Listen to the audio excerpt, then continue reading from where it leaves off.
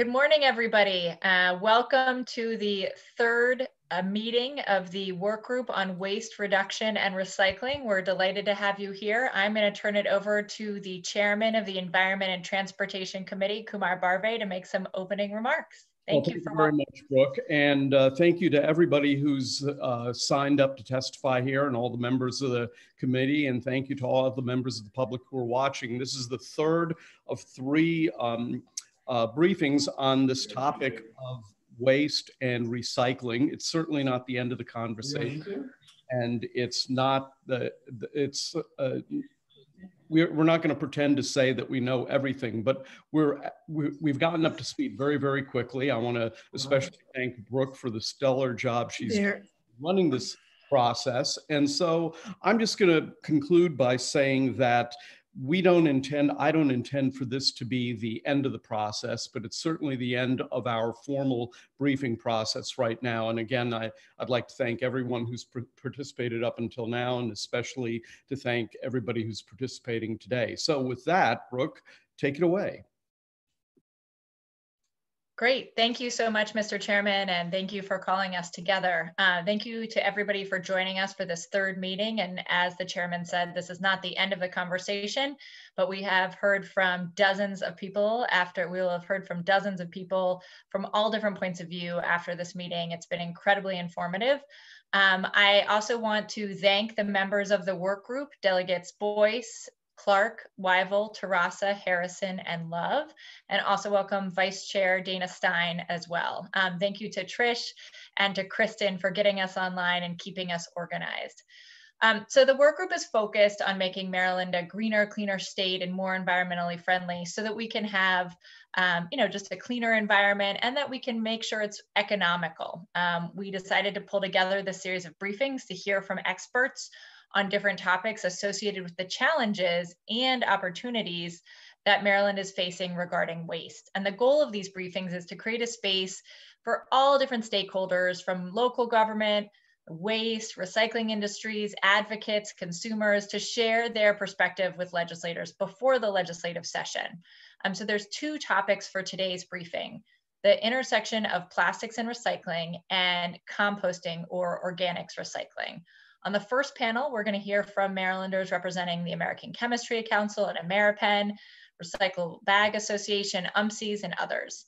I did want to note one thing that I think is worth everybody thinking about, and those who are watching, is that recyclers have been particularly hard hit during coronavirus. The recycling industry, of course, needs to turn a profit to be able to reprocess some of the plastic that people toss into their bins. And that means selling its reclaimed plastic as a commodity to companies that want to make something new. But plastic is made from oil, and oil prices have been plunging. And so recyclers can't compete in a market in which new or virgin plastic is cheaper to buy than recycled plastic. So the economics of recycling are constantly changing, and it's something that we're learning more about and have to keep in mind. So without further ado, I'm going to introduce our first panel. We're going to hold all questions until the end of the panel. So if the panelists, after you speak, please go on mute, but stick around because there may be questions from legislators at the end of the panel. Also, I'd like to remind everybody to limit yourselves to no more than, I'm going to cut you off, just a hard cutoff at 5 minutes, but I'd like you to wrap it up between 4 and 5 minutes. And I will keep a timer and I will do my best to remind you, but most of you have iPhones, so feel free to set that timer for yourself as well. So when you see the 4 minute, you know that you need to start wrapping it up. So Trish is already getting us ready to go on the screen, and we're going to turn it over to start with Craig Cookson from the American Chemistry Council. Craig, take it away. Great. Can you all hear me? Yes. Great. Well, thank you to Chairman Barve and members of the work group today. Pleased to be here. I'm Craig Cookson. I'm the Senior Director of Recycling and Recovery at the American Chemistry Council. American Chemistry Council represents the leading companies in chemistry, and I'm in our plastics division, which represents the leading manufacturers of plastics resins. So quickly, I was asked to speak about advanced recycling today and wanted to just start off with, the importance of why we use plastics, right? Plastics help us save money, reduce environmental impacts. Really, when you think about food and keeping food fresh, as we all know, food waste is one of the biggest contributors to greenhouse gas emissions. So plastics play a huge role in protecting all the inputs that went into producing that food, so it doesn't become wasted. A good example of that is, in the complex engineering that goes into these, this is from Sealed Air, is sometimes in some of these packaging, you might see 5, 6, 7 different layers of plastics that help sort of keep the food fresh and, again, protect those resources that have been put into producing food. And I'll talk a little bit about that's where advanced recycling comes in later on. Also, just one of our favorite examples, coffee packaging. You look at a plastic brick versus the old steel coffee can, reduces greenhouse gas emissions by 75% across the life cycle. ACC and our members rolled out our circular economy goals a couple years ago. We just released our roadmap for that, but really the key thing is by 2040, we want 100% of plastics packaging to be reused, recycled, or recovered. So what is advanced recycling? Really briefly, mechanical recycling, as folks know, usually use a homogeneous mix of plastics. Think your plastic water bottles, soda bottles, or on the other hand, milk jugs. Take those, they wash them, they shred them, they melt them, and they extrude them into new pellets, right? And those pellets are great to go back into a lot of different products, benches and fleece jackets and railroad ties and other buckets, crates, and sometimes packaging again as well. What advanced recycling is really taking plastics and breaking them back down further to their basic chemical components and then rebuilding them back into different products, a whole versatile mix of products. So building blocks for new chemicals, feedstocks for new plastics, plastic additives, waxes, lubricants. It's a very versatile. If you like chemistry, it's a very interesting area. What are the types of advanced recycling? This is from Closed Loop Partners. They released a report last year that really sort of broke these into, there's no monolithic technology, right? Purification dissolves plastics and then kind of rebuilds them into sort of virgin equivalent polymers. Decomposition sort of breaks apart the polymer links and then puts them back together to make new products. And then conversion is really bringing them back to their original state of a feedstock. And let me just start by saying, one of the key technologies there is called pyrolysis. And how that works is you take plastics, and it can be a heterogeneous mix of plastics, and including those, the 7-layer example I showed.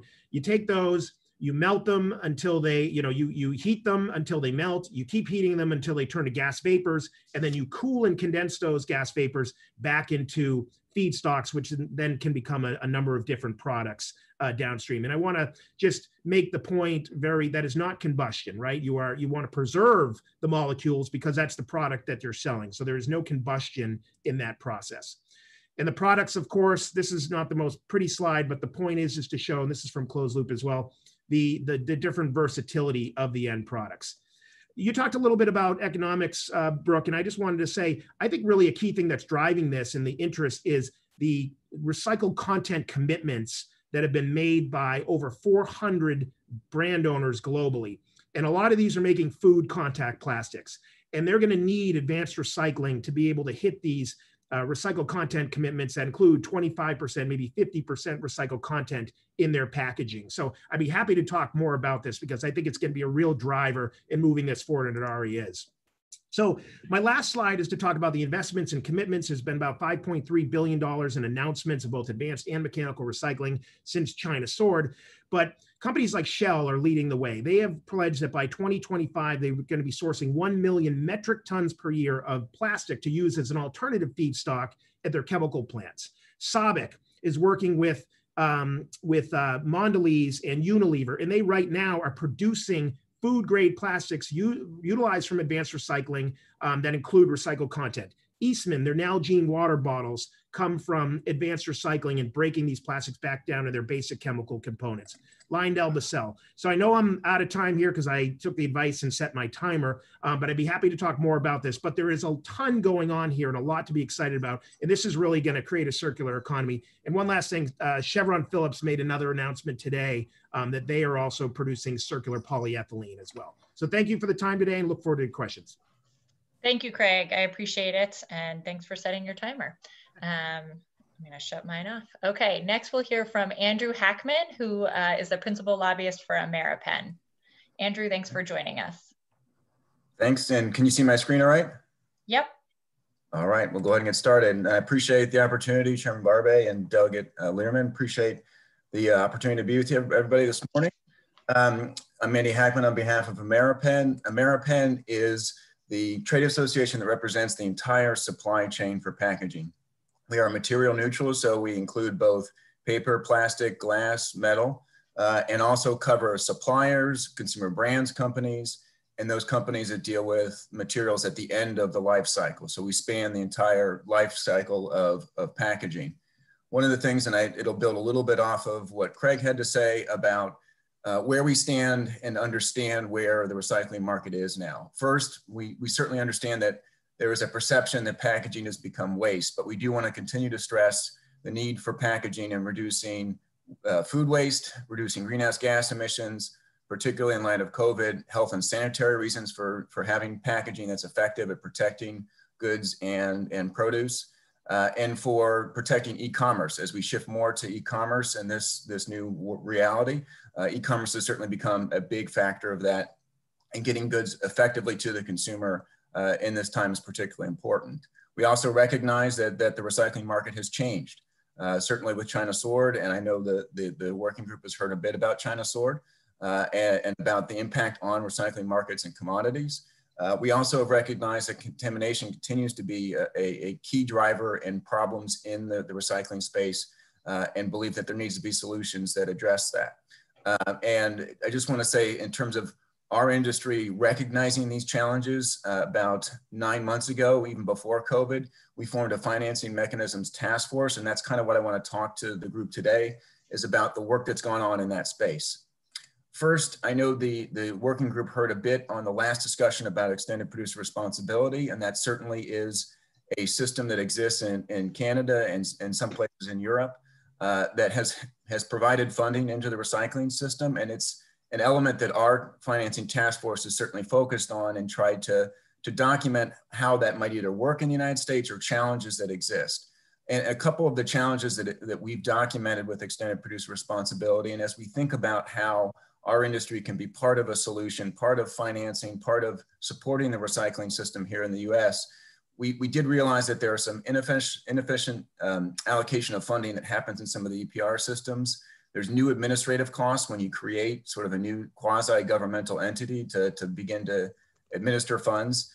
And sometimes there's lack of incentive to modernize the recycling system, and also lack of transparency. And then who controls the system? When you've got a new party paying for the system, who's going to control those materials and supplies? And one of the big concerns in some EPR systems, we've seen reimbursement for landfilling, which we think sometimes can undermine moving materials up the chain towards recycling. As our committee has looked at financing, we want it to be reliable, efficient, and fair. So I won't spend much time on that, because I want to make sure we get to kind of the meat of what the financing task force has looked at and talked about in terms of what we want to see in a system. We want to make sure that money is actually directed towards packaging recovery. We want to make sure that funding is collected perhaps at a national level, but then also is used in states to help in those programs. We want to make sure that the administrative costs are effective and fair. We want to make sure that packaging recovery and funding are actually tied to improve packaging recovery practices. And we want to make sure that we don't duplicate what is already happening and working well, public-private partnerships, and elements of the recycling space that are working effectively. And we want to make sure that the system continues to innovate and address new materials as they come on to the marketplace. And then we want to make sure that the funding also stays in an account that can't be rated for other purposes. General funds and those types of things would certainly be something that we would have concerns about. And then just to give some perspective on how we think money could flow from industry in a system where we're participating in the recycling system. This is just a schematic of how we would suggest that funding could be allocated in an effective way to really help improve the system, starting first with infrastructure needs, and then sort of at the bottom of that hierarchy, funding daily gaps in transportation and recycling. So just to give some perspective on how we would rank that. And then where are we now today? Like I said, we started this process back in January before COVID. We've now developed, and this slide has linked some financing principles and objectives that are the foundation for our work continuing forward. We're in steps 2 and 3 in terms of finding common ground with other stakeholders and creating a structure and a model. And then our hope is that we will have a structure nationally that can be also implemented and used at the state level. And we really want to work with states like Maryland. We've been involved in Maine, Vermont, New York, California, Oregon, and Washington, having sort of this same discussion. So appreciate the opportunity. I think I'm right about on time, so I can answer any questions at the end of the group. Great, thank you so much, Andrew. Appreciate that. Now we're going to move on to Zachary Taylor, who's the director of the American Recyclable Plastic Bag Association. Zachary, thanks for joining us today. Good morning. Can everyone hear me? Yes. Great. Thank you. Thank you so much for having me, Chair Barbay, Delegate Learman. It's a pleasure to be here this morning.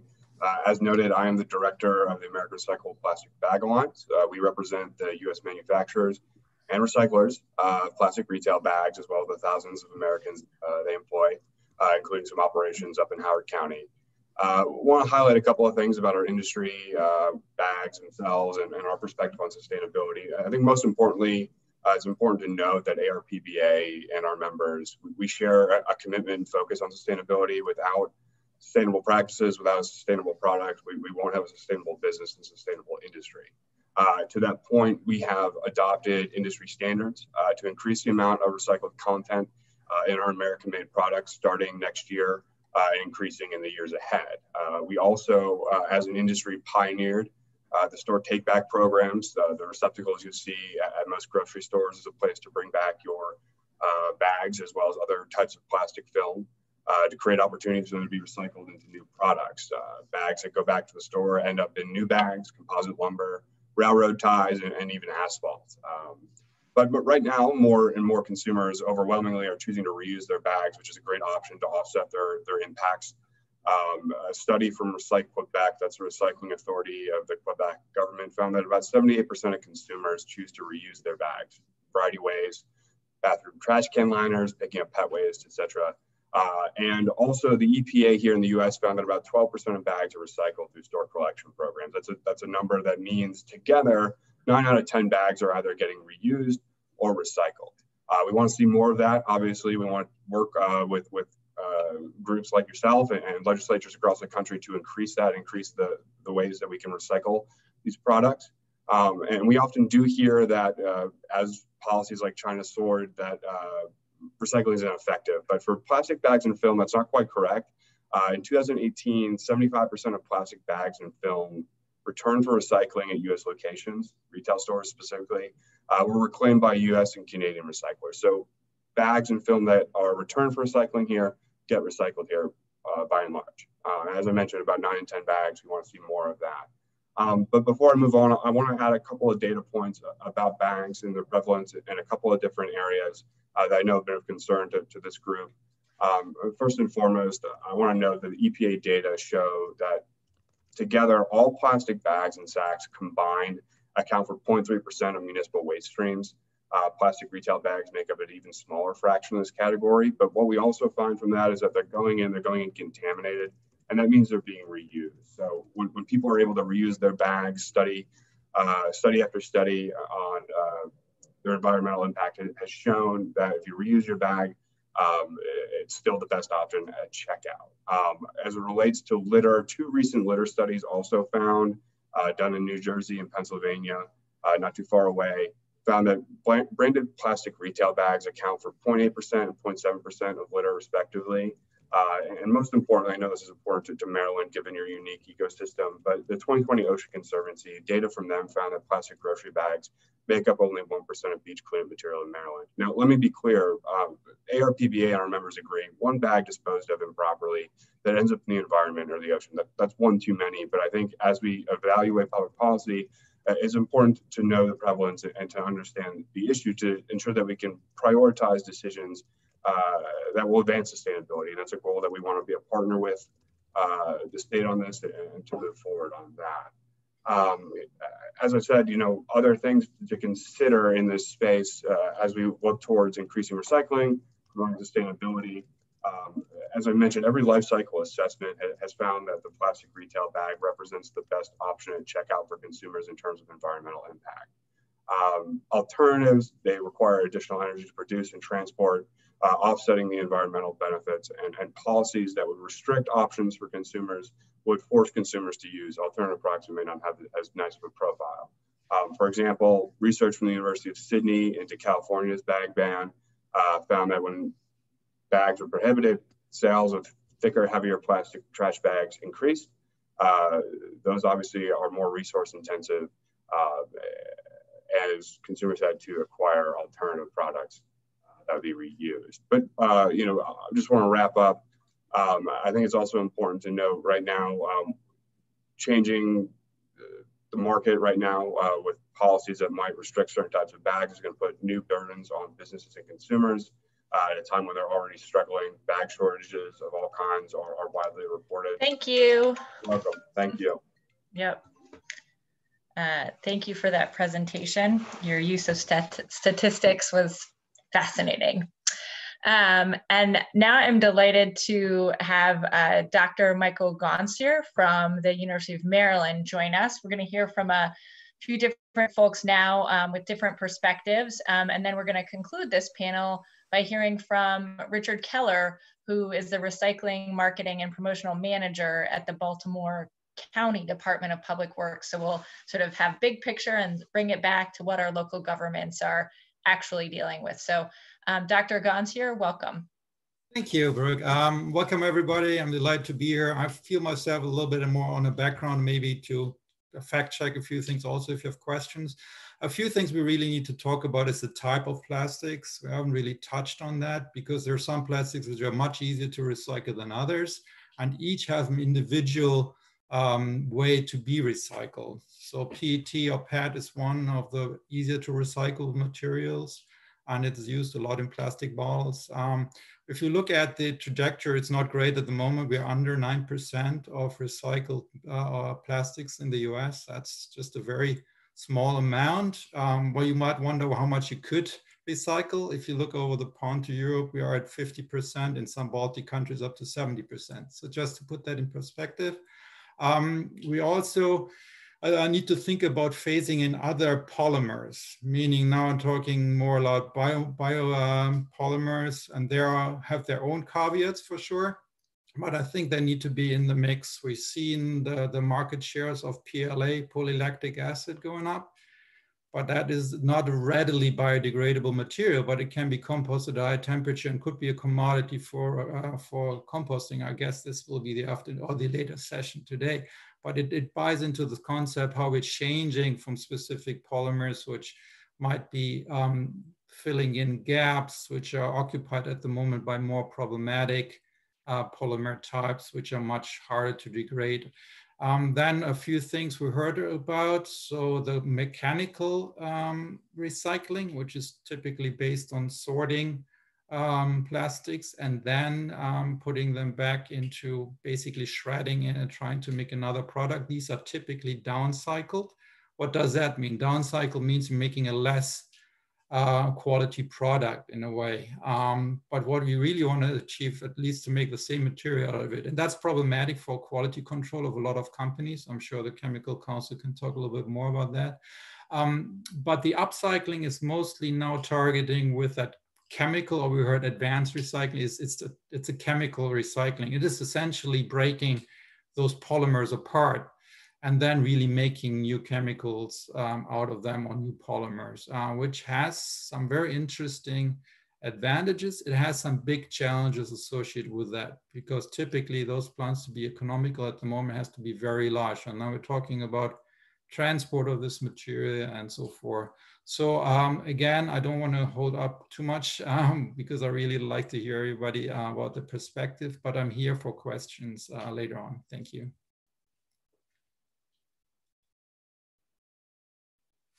Great, thank you, Dr. Gonsier, appreciate it. And now we have Jenny Romer, who is with the Surfrider Foundation. Jenny?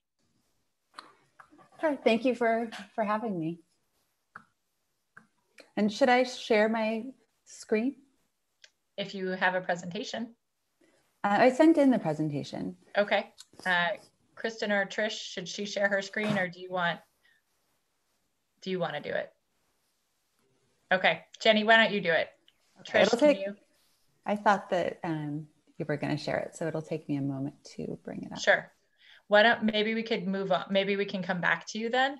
Sure. And go to Bonnie Benewal, who's a policy analyst with Californians Against Waste.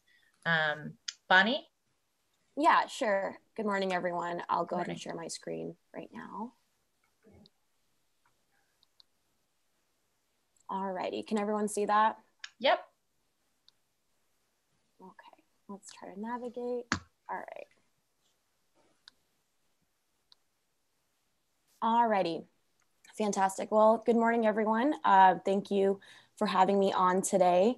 My name is Bonnie Benewal. I'm a policy analyst with Californians Against Waste, and I'll be discussing California's most recent attempts at curbing plastic pollution. So quick background on CAW before diving in. We're a nonprofit environmental advocacy organization based in Sacramento. We've been around for the past 43 years and have had a hand in almost all of the recycling and waste reduction policies coming out of the state for the past 4 decades. So in the past few years, we've seen a growing surge of interest from the public around the issue of plastic pollution. And I'm sure you've all experienced this yourselves. So in 2015, after nearly a decade of work, California passed the country's first statewide ban on single-use plastic bags. A referendum on this landmark policy was subsequently put on the ballot by plastic bag manufacturers, but California voters upheld the ban in November 2016. Around the same time, California also banned the use of plastic microbeads in personal care products, which was later adopted nationwide. And in 2018, California passed a straws upon request policy. And most recently, as in about a week ago, the governor signed AB 793, which sets the world's highest standards for recycled content in plastic beverage containers. So all this is to say is that there's really been a growing momentum in California, both by the public and the legislature, to tackle plastic pollution. But we know that we can't do this by going product by product if we really want to make a dent in the problem. So in 2019, California legislature introduced SB 54 and AB 1080, dubbed as the California Circular Economy and Plastic Pollution Reduction Act. The idea here was to create an overarching framework to tackle the widespread issue of plastic pollution by setting statewide goals and allowing the State Department, CalRecycle, to come up with regulations to meet those goals. So this is similar to how we tackle other large, cumbersome problems, say greenhouse gas emissions or worker safety, by setting goals and giving state departments that are steeped in the realities of a certain issue area the authority to come up with the specific regulations to achieve those goals. So SB 54 and AB 1080 set the statewide goal to reduce the waste from single-use plastic packaging and products, which in these bills were defined as foodware, by 75% by 2032 through source reduction, recycling, and composting. It also mandated that all single-use packaging and products be truly recyclable or compostable, meaning these products actually have a market on the end. They're collected, separated, baled, and processed into new material with buyers on the back end. The bills also require materials to meet certain recycling rates in order to be sold and distributed in the state. And lastly, as mentioned, the bills would give CalRecycle the ability to meet these goals through a variety of mechanisms, such as setting minimum content standards and developing incentives to encourage in-state manufacturing using recycled material generated in the state. So we had a strong and broad coalition of supporters for these bills, folks from local governments and small businesses to labor unions and of course, environmentalists. However, after a hard-fought 2-year battle, the bills came up four votes short on the last night of the legislative session last month and failed to pass. But this doesn't mean that the fight is over by any means. There's also been a ballot initiative proposed for the November 2022 election in California, which is very similar to 54 and 1080, but goes a couple of steps further. So similar to the bills, it also sets an overarching goal and gives CalRecycle the ability to come up with the specific regulations to meet those goals.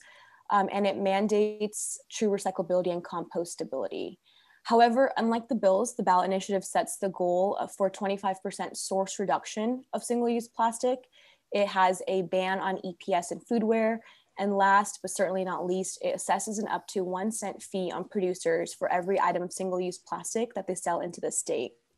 So the funds collected from this fee would go towards a number of different things, including local governments in order to support local recycling and composting programs, towards litter abatement and cleanup programs, public education, etc.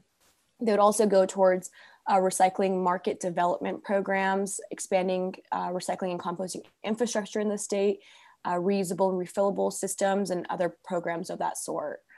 And lastly, they would go towards environmental restoration projects that are for areas that are impacted by plastic pollution.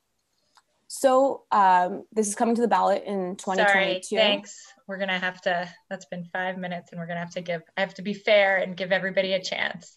But thank you so much. For questions afterwards. Thanks. Thank you.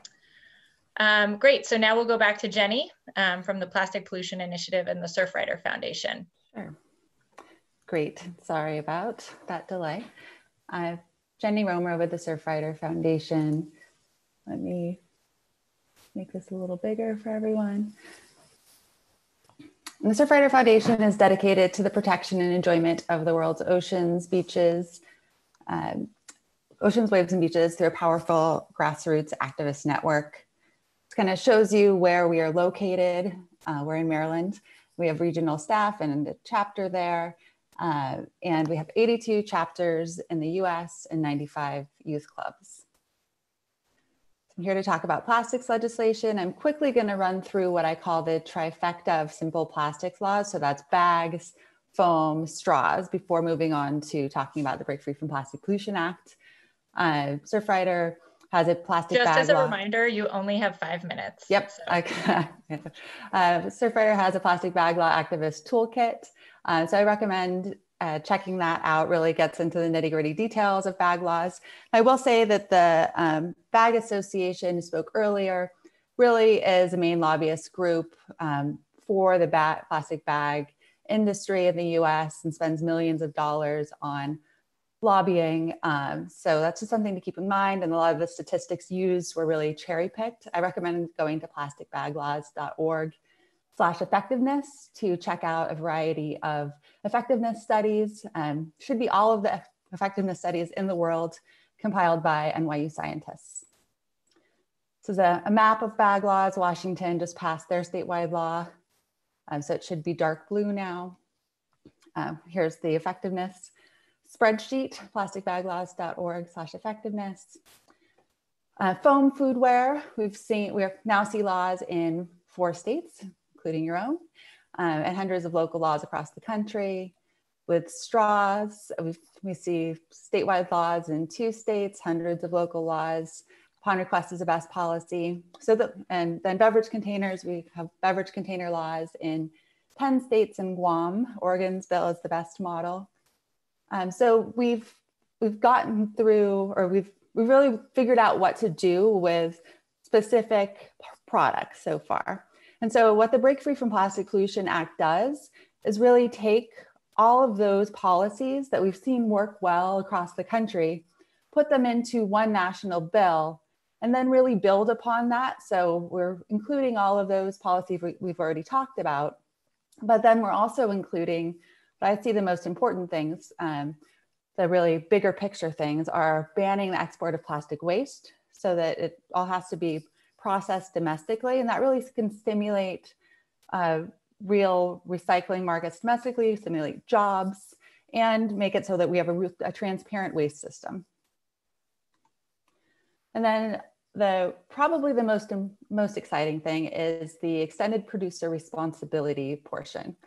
So EPR, extended, or some people just call it producer responsibility or producer pays, is something that we're talking about a lot at the state level. What Bonnie was talking about earlier, some would consider that a form of producer responsibility.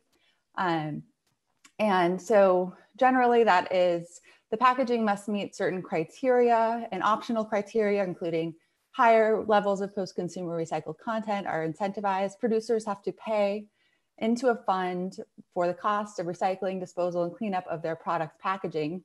And that money is either managed by the producers through a producer responsibility organization or reimbursed to local governments for that work. And the thing here, the main part is shifting that responsibility from local governments for paying for all of this to the producers. And so like Bonnie mentioned, that 1 cent fee could be something similar to that, but if the packaging is more sustainable, then the fee is a little bit less. And then there's also a pause on permits for new plastics production facilities under the Break Free from Plastic Pollution Act. And I will say that we worked with Senator Udall's office to create a memo to state legislators on how to incorporate parts of the Break Free from Plastic Pollution Act or the whole thing into bills to be introduced at the state level. So I'd be happy to share that. And I will cede the rest of my time. Thank you. Thank you. Great. Now I'm going to turn it over to Richard Keller from Baltimore County Department of Public Waste or Department of Public Works, and to just bring it home, all of these big facts and interesting and important information to where the rubber meets the road on the ground here in Maryland. So Richard, thank you for joining us today. Thank you. Is my screen on or not?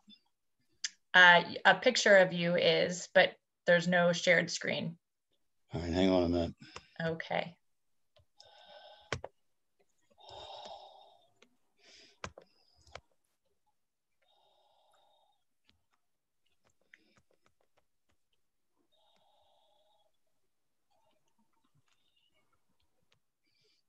If you sent it to Trish or Kristen, maybe one of them could pull it up too.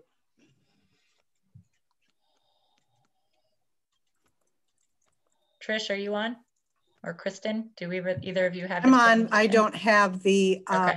PowerPoints. Kristen does, so okay. I'll check with her. There we go. Here we go, Richard. All right. Somehow or other, I've lost my place in the meeting, so.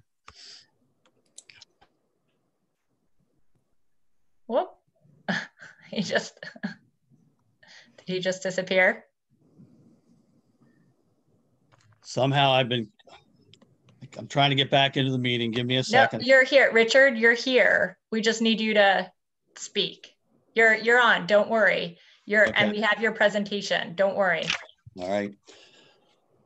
Good morning, Mr. Chairman and members of the committee. My name is Richard Keller. I'm with the Baltimore County Bureau of Solid Waste Management Recycling Division, and I'm here today to talk about market development. Next slide. Kristen, can you advance it? Thanks.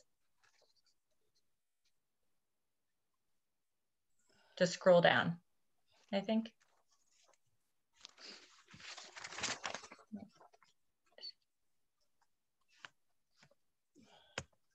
Great, thank you. Okay. So today I want to talk about the importance of recycling markets. Recycling is a three-step process. It is collection and processing, manufacturing new products, and then using new products. As we have heard often today, we are trying to create a circular economy. We generally do a good job at collection and processing, but need more attention to manufacturing new products and buying recycled products.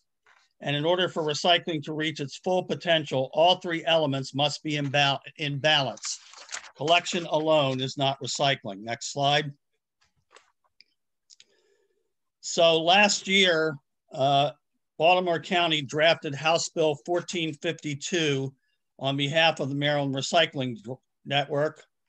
The bill was introduced by Delegate Stein, passed the House Environment and Transportation Committee and the House unanimously. But the bill did not pass the Senate due to COVID-19. Next slide. So let me walk through the key provisions of the bill. First, the bill provides leadership through the Department of the Environment Office of Recycling. And the main goal of the bill, and this is a quote from the bill, is to promote the development of markets for recycled materials and recycled products in the state. And the concept is to evaluate markets and make recommendations to improve markets, and also to reduce contamination, which is critical to offering large quantities of quality materials. The bill also will identify materials that are the largest portion of the waste stream and those needing markets, which would certainly include plastics. It is designed to identify businesses that use recycled materials, including reuse, repair, and remanufacturing, to identify opportunities for existing businesses, and then offer methods to attract new recycling businesses, including financing. The campaign slogan in the bill is "Maryland is open for recycling business." The other important part of the bill is the coordination that needs to go on between MDE, other state agencies, local governments, and private organizations. First, MDE would work with the Department of Commerce on expanding the use in existing businesses and attracting new businesses. The Department of General Services to expand buy recycled efforts. The Department of Transportation to use recycled materials in road projects, and the Maryland Environmental Service and Maryland Waste Disposal Authority to develop new recycling projects. Next slide. In conclusion, while we need to collect more clean recyclables, supply alone will not increase recycling. We need to determine the options for current Maryland businesses and new businesses to use more recycled materials. We need the state, local governments, institutions, and private businesses to use more recycled products. Only through these efforts can Maryland expand recycling. We need to pass a 2021 version of HB 1452 and make Maryland open for recycling business. Thank you very much for your time, and I'm happy to answer any questions. Thank you, Richard. Really appreciate you joining us today. So now I'm going to open it up and start with Chairman Barve. Thank you very much. Sorry, I just wanted to make one comment.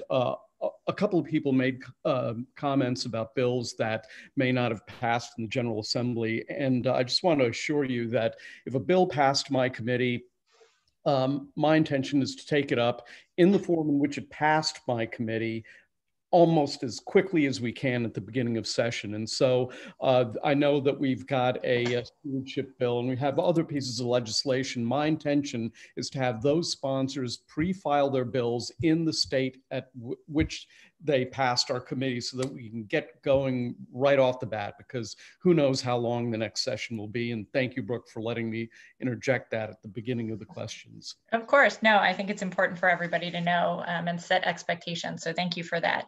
I'm going to go in the order in which the questions were received and start with Delegate Love. Thank you, Madam Chair, and thank you to all the presenters. Madam Chair, if it's okay, I have two questions, sure, one each for two different folks. Craig, you talked about advanced recycling and everything that goes into that. Chair Learman began by talking about the economics of recycling and how right now it's more expensive than creating virgin products. So that really begs the question, are companies really going to spend all the money to recycle when it's just cheaper to extract virgin products? And why not just make less plastic? Sure.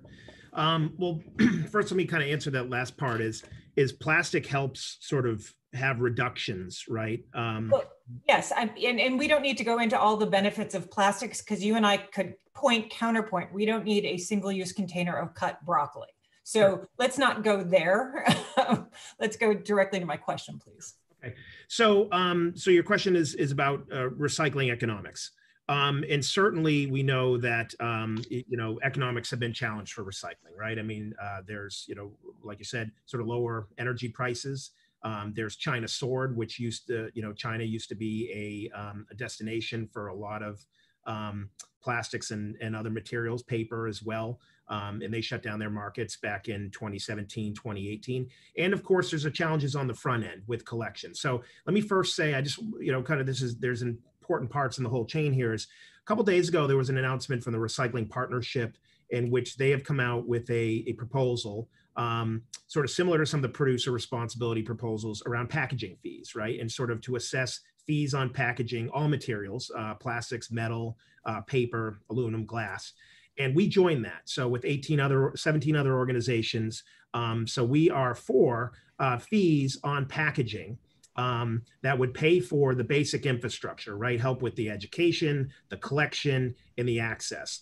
I think the key part of the recycling partnerships proposal is that it would still leave local governments in charge of their, recycling and waste operations, right, where they should be. And additionally, they have advocated for a disposal tax to sort of try to bring up the cost of disposal to help sort of equalize the economics. So I just want to make sure committee recognizes that, and the work group, that that's something that we would encourage you all to work with the Recycling Partnership and others on, because it can certainly help the economics on the front end around collection and access.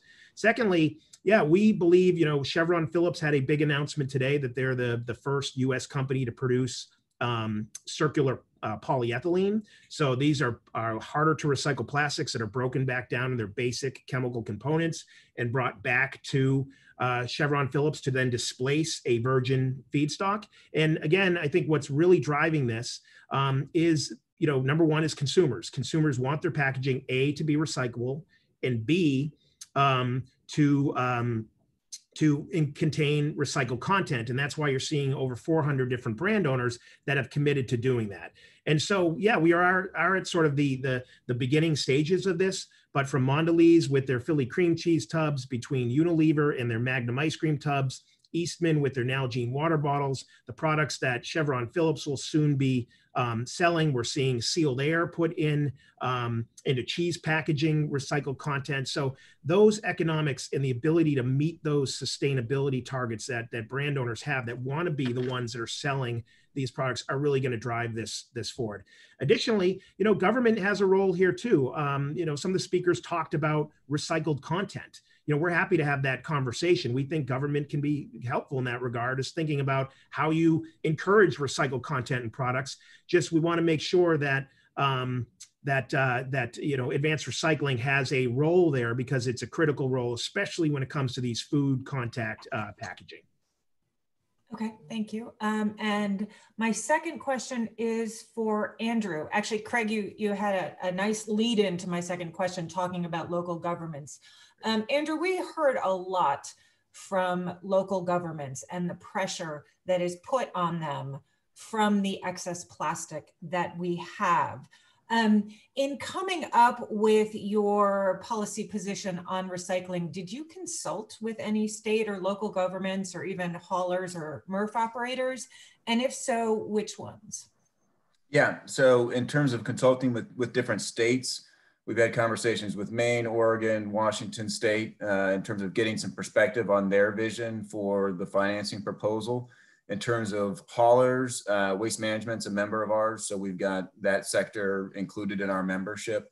And in terms of local governments, we've had engagement with folks from different cities like Seattle, et cetera, in conversations. We're still moving that process forward. We're getting agreement within different parts of the industry sector that are our membership right now, and then continuing to move that out to states and local governments. So it's a continuing part of our plan to get buy-in on the financing mechanisms proposal that we hope to see out in states in the future. Got it. Thank you. Thank you, Madam Chair. Thank you. And since you're talking, I just want to sort of follow up with you on that issue. Andrew, could you talk a little bit about, you said there were a few states that have introduced bills. Could you talk a little bit about what elements of the bills in the various different states your member align with your members' vision? Yeah, so there's probably about 7 to 10 states that have introduced different versions of an extended producer responsibility bill. I'll focus on Maine first. I know you heard from Sarah Nichols, who's involved in that discussion in Maine. We were involved in that as well. The idea about empowering a product stewardship organization to begin to meet goals and to create a funding structure where we support the system is something where we agree. I think that there's lots of small decisions within how that program is going to be structured. One concern that we had in Maine was reimbursement for landfilling. That was really a red line for us, because when local governments aren't getting reimbursement for landfilling now, it still is the cheapest option to landfill materials. So we had concerns with there being reimbursement for landfilling. We also wanted to understand where the lines were going to be drawn in terms of who sets the fees, how the fees are approved by the department. And some of those are down in the weeds things, but there was progress moving forward on some of those aspects. There's legislation in New York. In the Senate, there are two different versions, Assembly version and a Senate version. I think the Senate version is probably closer towards getting towards something we're working on. I think, vest more authority in the product stewardship organization in developing fees and a structure that works for those that are paying into the producer part of the system. Oregon right now is still coming out with an outline. We've had a lot of discussions with Oregon. They have probably the most extensive database around sustainable materials management. So understanding that we try to find the best outcome for a particular material, we consider lots of different factors in that. So Oregon's done a lot of work in that. We're still anxiously kind of waiting to see what their outline is going to look like. That's supposed to be out, I think, in the next month or next couple of weeks. So Oregon didn't have a bill, but their DEQ process is moving forward with something, and we anticipate that that's going to be legislation next year. I'll just say at the start, no state last year passed an extended producer responsibility bill. So we do have lots of kind of different moving pieces of elements that could work here and there. Maine probably got the farthest along, but also had some pretty critical fundamental flaws, which is why it didn't pass at the end of session in Maine. Does that help? That helps. It sounds like 2021 will be a big year for EPR. Okay, let's move on. Delegate Boyce.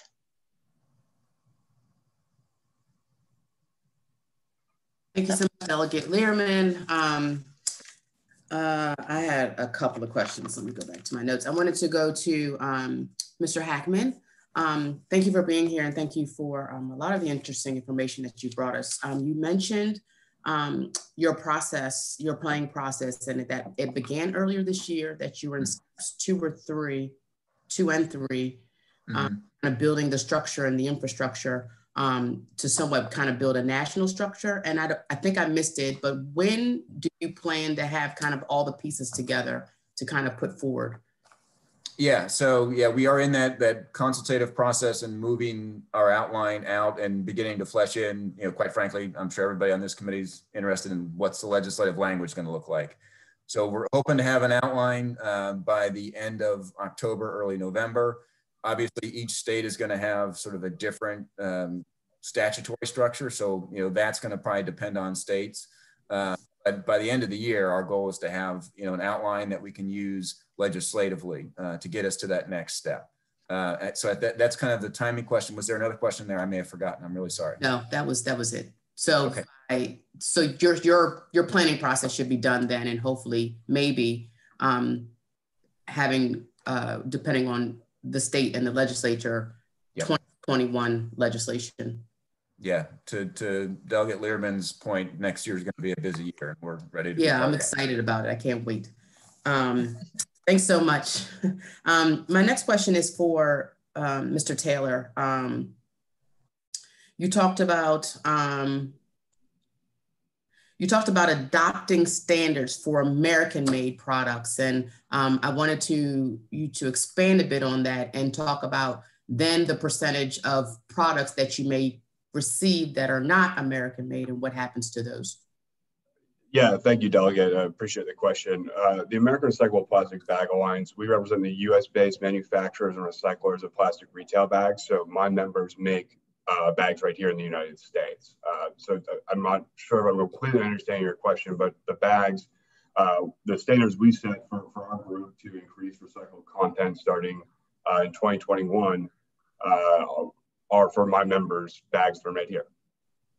So in other words, you only are specifically collecting your specific bags, your bags? No. I'm confused. That's why I've been asking. No, happy to answer that. And apologies for any confusion I may have caused. No, it's me.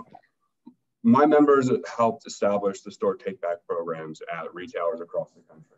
They didn't want to see their products and other plastic films going directly into the landfills without a reuse or without a new end life. So we work with retailers to collect bags, whether they're our bags or other film plastic bags, and then we take them back to our facilities, turn them into new bags, composite lumber, railroad ties, whoever, and that's the end market for those products. So our bags on the front end, like I said, we've established new standards to increase the recycled content. You know, we know that's something that's important to consumers and our customers.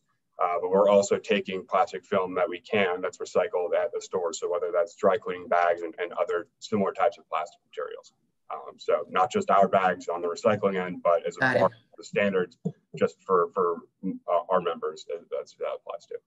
Thanks so much. And I just want to finish by saying this. I try to run and go into my collection of plastic bags. And so, you know, you mentioned quote unquote reuse, but reuse as it relates to, you know, me potentially using this thin bag to pick up dog waste or to use as a liner. But there's a difference between, and I think this goes back to the doctor's point, between this and this, right? This bag, I'm sure I've had for years because it's strong. I'm less likely to throw this out. This, the stuff that they sell in the store, have to double and triple to carry groceries. If, for instance, if I'm walking or if I'm taking a bus, so on and so forth. And so really want to talk about recycling as are you getting these bags? Or are you getting these bags? Are you hoping not to get these bags? Because these, the life cycle, I mean, it's cheap. I mean, it's cheap. And so really wanted to talk about the type of bags that you're actually getting and what's kind of being recycling and going back to what can be recycled and what can be recycled as it relates to, you know, the quick and dirty. This is what I call a cheap product because it doesn't last. Yes, I can use it again as a trash liner, but I can't use this a third or fourth time. This, I can. Matter of fact, I have a bag, I was trying to look for it, that I've had since 2016 that I've gotten from a store in California that asks people to not only pay for the bag, but they say you can actually reuse that bag when you come back to the grocery store. I've held on to it for a long time to kind of make a point that I still have that bag. And when we're talking about reuse as relates to cheap, disposable plastics versus something that potentially lasts a bit longer. Yeah, so both are made of polyethylene and both are recyclable. And we collect both and happily recycle them into new bags. But let's be clear that they're not recyclable in Maryland. No. There is no municipal recycling of plastic bags available in the state of Maryland. One, and two, I'm just curious about the types of bags that you actually collect. So the store take back programs receive film that consumers bring back to the store, both types of bags that you outlined. If they're made of thin film polyethylene or thicker film polyethylene, as your bag from California most likely is, it's hard for me to know without being able to see it. But they are both 100% recyclable. Well, I'm saying that to say, so for instance, in Baltimore City, and in the bag bill that we passed, in Maryland, it went by the mills, right? And so in Baltimore City, they lowered it. So essentially what I would call the cheaper, thinner plastic was the lower mills, but the higher mills is the thicker plastic, the plastic that is usually like that department store type of bag or higher. And so I'm curious about the mill.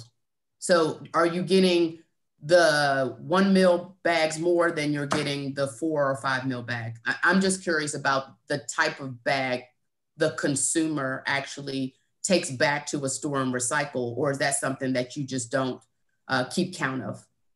I don't think I have that information in front of me, Delegate, but I'd be more than happy to get that to you. I'd appreciate it if you have it.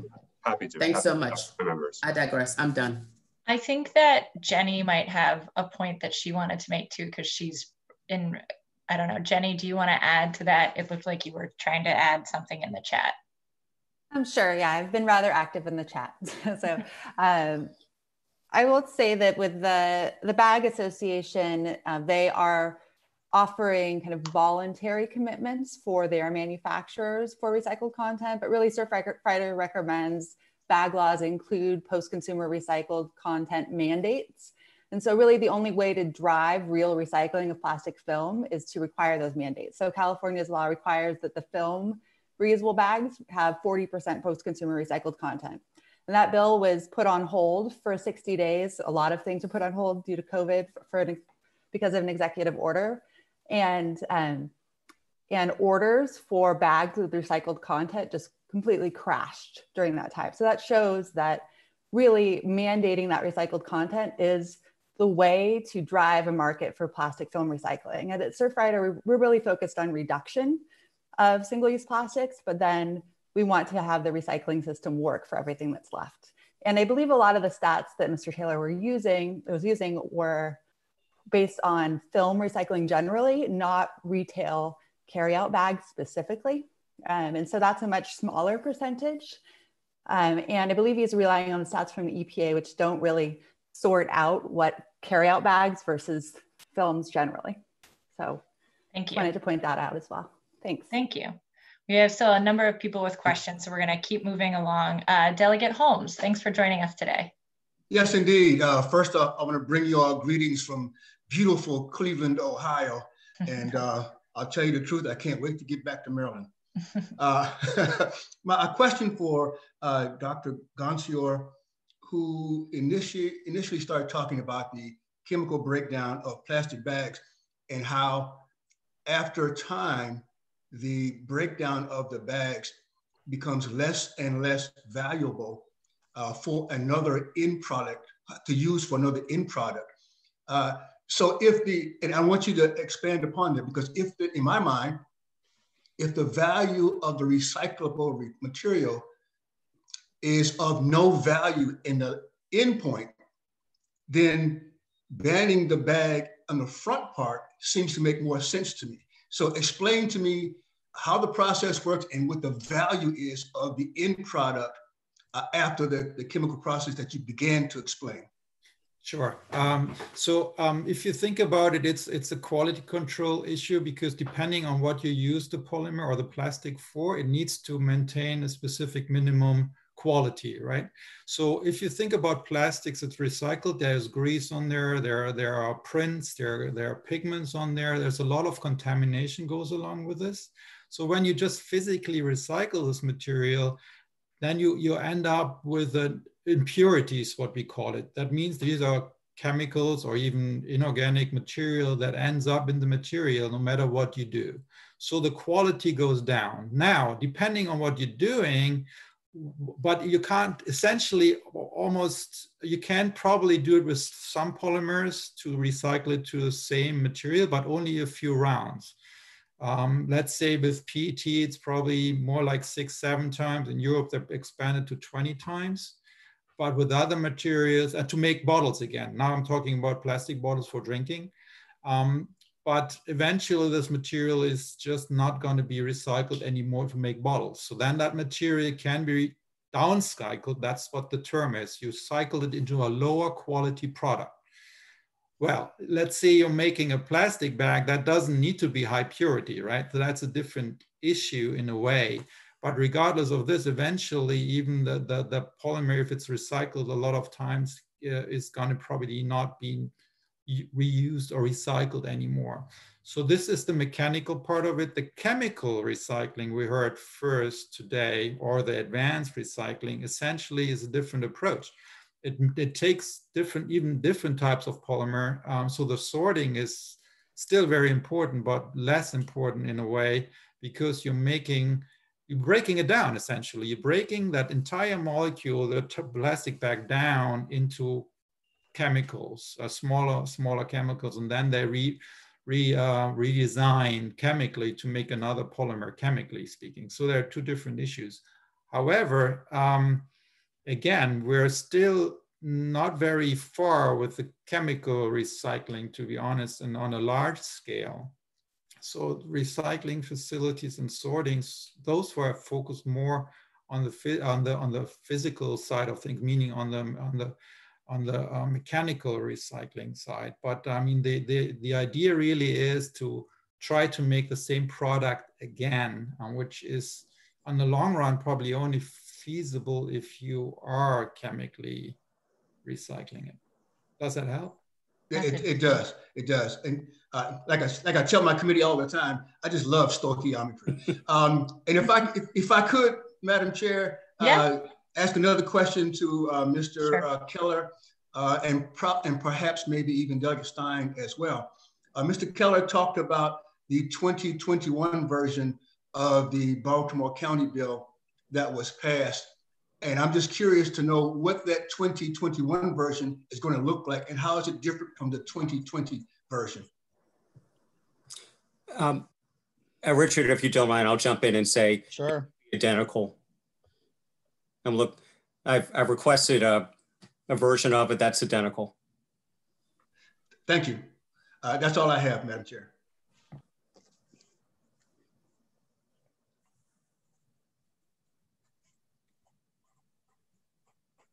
Oh, sorry, I was on mute. Thank you very much, Delegate Holmes, and safe travels back to Maryland. Delegate Terrassa. Yeah, thank you, Madam Chair. We've talked a lot about recycling, but my question for Dr. Gancior is, how are these plastics, really, how are the plastics getting into the environment, and where are they found, and what the challenge is?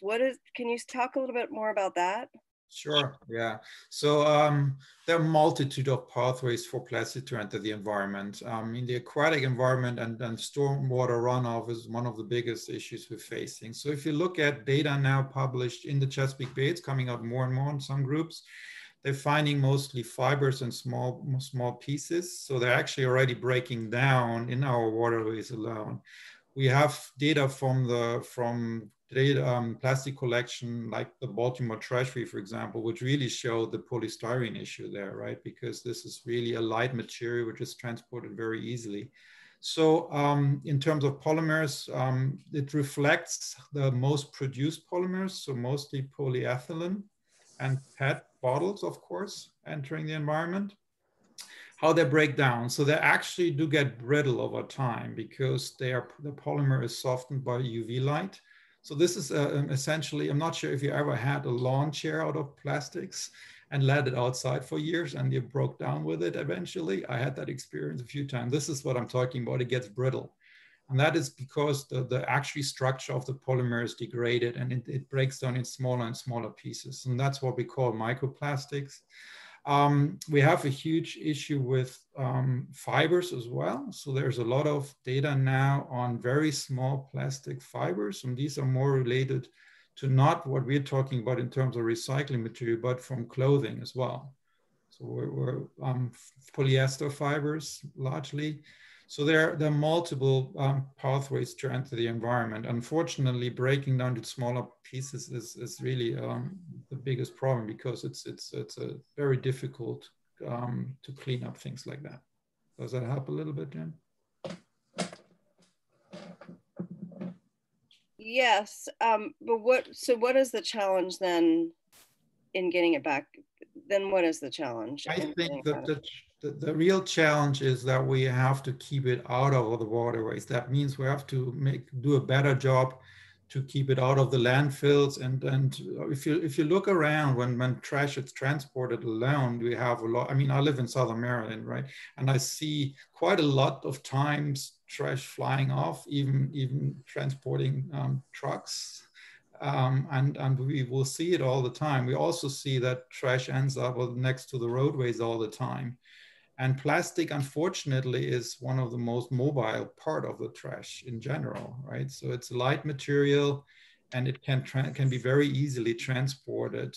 We have even now evidence that wind transports more particles to extent we never expected this. So there are huge stories with that. So I think we have to find a way to keep it out of the environment, and recycling and to better control where it goes is a big way forward, especially of light materials like plastic bags. You know, they even fly miles if you let them. I mean, I'm not sure if you visited recently a landfill, and the fencing around it, it has a lot of plastics bags hanging in it just because of that. Thank you. Interesting. So we have two more delegates with questions, and then we're going to move on to the next panel. Delegate Stein and then Delegate Clark. Delegate Stein. Thank you, Madam Chair.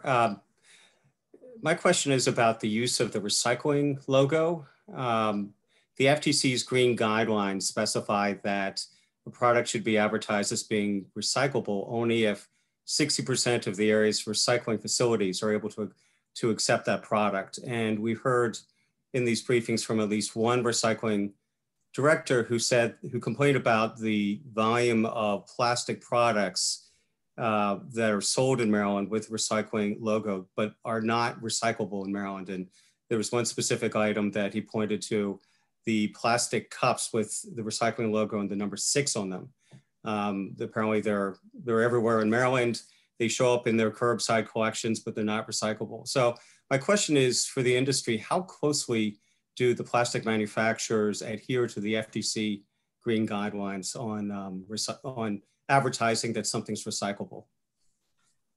Sure, I could take that.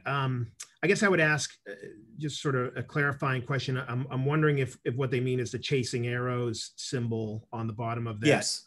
Okay, so that's actually doesn't necessarily mean that something is recyclable in terms of the FTC sort of regulations. That just is a resin identification code that tells what the resin is.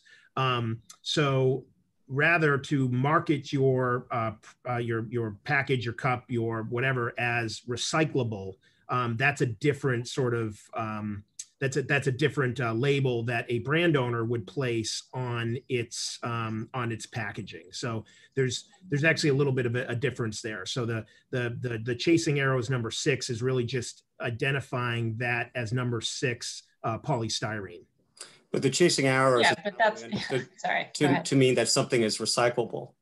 I mean, by definition, that the consumer interprets that as saying that something is recyclable. I mean, there wouldn't be a separate statement on the cup saying recyclable or not recyclable. There are actually. The Sustainable Packaging Coalition has created what's called the How to Recycle label.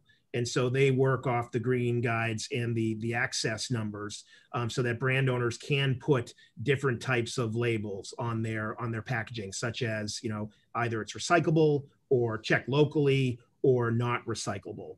But I agree with your point that there is certainly confusion with the resin identification codes and what those mean. And it's up to industry and all of us, I think, to do a better job of sort of educating the consumer better and sort of figuring that out. Interestingly enough, the green guides are up for renewal in 2022. So a lot of these discussions will be, you know, on the table in that upcoming FTC discussion. Okay, thank you. Thank you.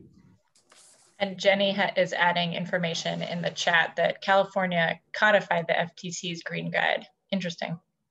And Delegate Clark. Thank you, Madam Chair. Delegate Holmes, I'll be waving to you in about 15 minutes going past you on I-80 here at Cleveland. But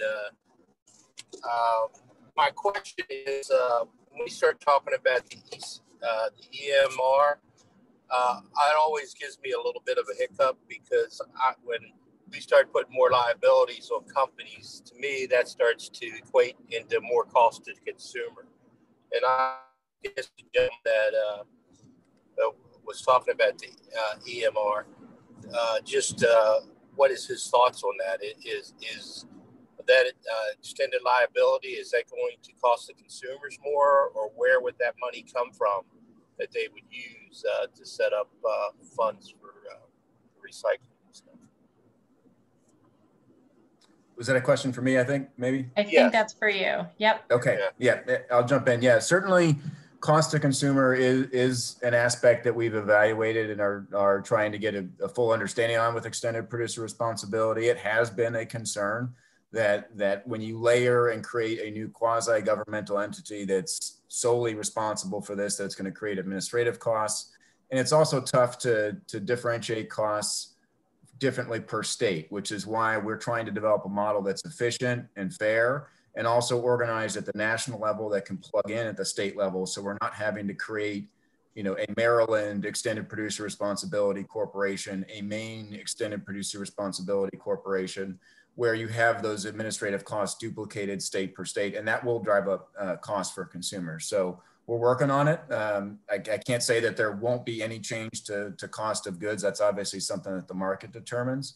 But our ideas around an extended producer responsibility system that works for producers is to try to make that as efficient as possible and also deliver funds out to local governments and those projects that improve recycling as fast as possible versus having a 5-year regulatory process that has to make lots of decisions. We want the system to be flexible with as much power vested in the product stewardship organization to make the right efficient decisions as possible to try to reduce any increase in cost to consumers.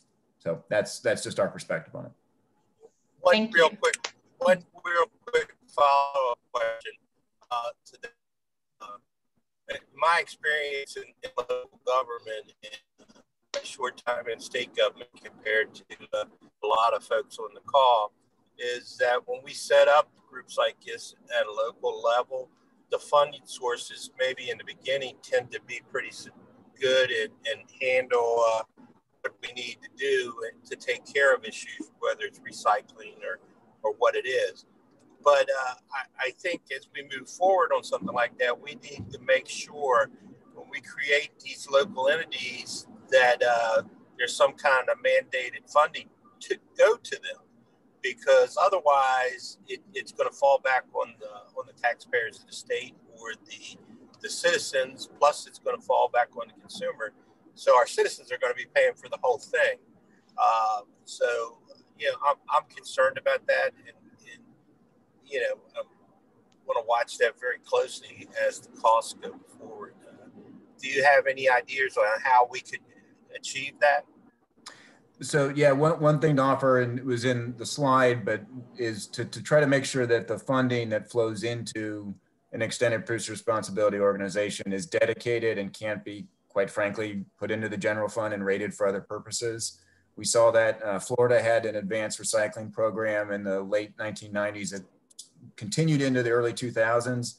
And I think around 2002 or 2003, that money was siphoned off into the general fund, and then the program disappeared and was sunsetted. So our interest certainly is to make sure that the funding remains dedicated to the purpose in which producers would provide for it. So it really is key from our perspective to make sure that it is a dedicated fund that can't be used for other purposes. We've also seen that with litter taxes in Washington, where they're collecting litter taxes now, but that funding is not staying at the Department of Ecology in Washington to actually combat litter. That money is now flowed back into the general fund and being used to plug budget holes. And I certainly understand this group has got to make budget decisions, and the legislature has a tough challenge in that area. But if we're going to set expectations that the system is going to be improved via legislation, it really is key that this funding remains dedicated in this area. Thank you very much. You gave the exact answer I was hoping you would say. Thank you. Thank you very much. Thank you. And now I'm going to turn it over to Chairman Barve, who has some cleanup questions. Great.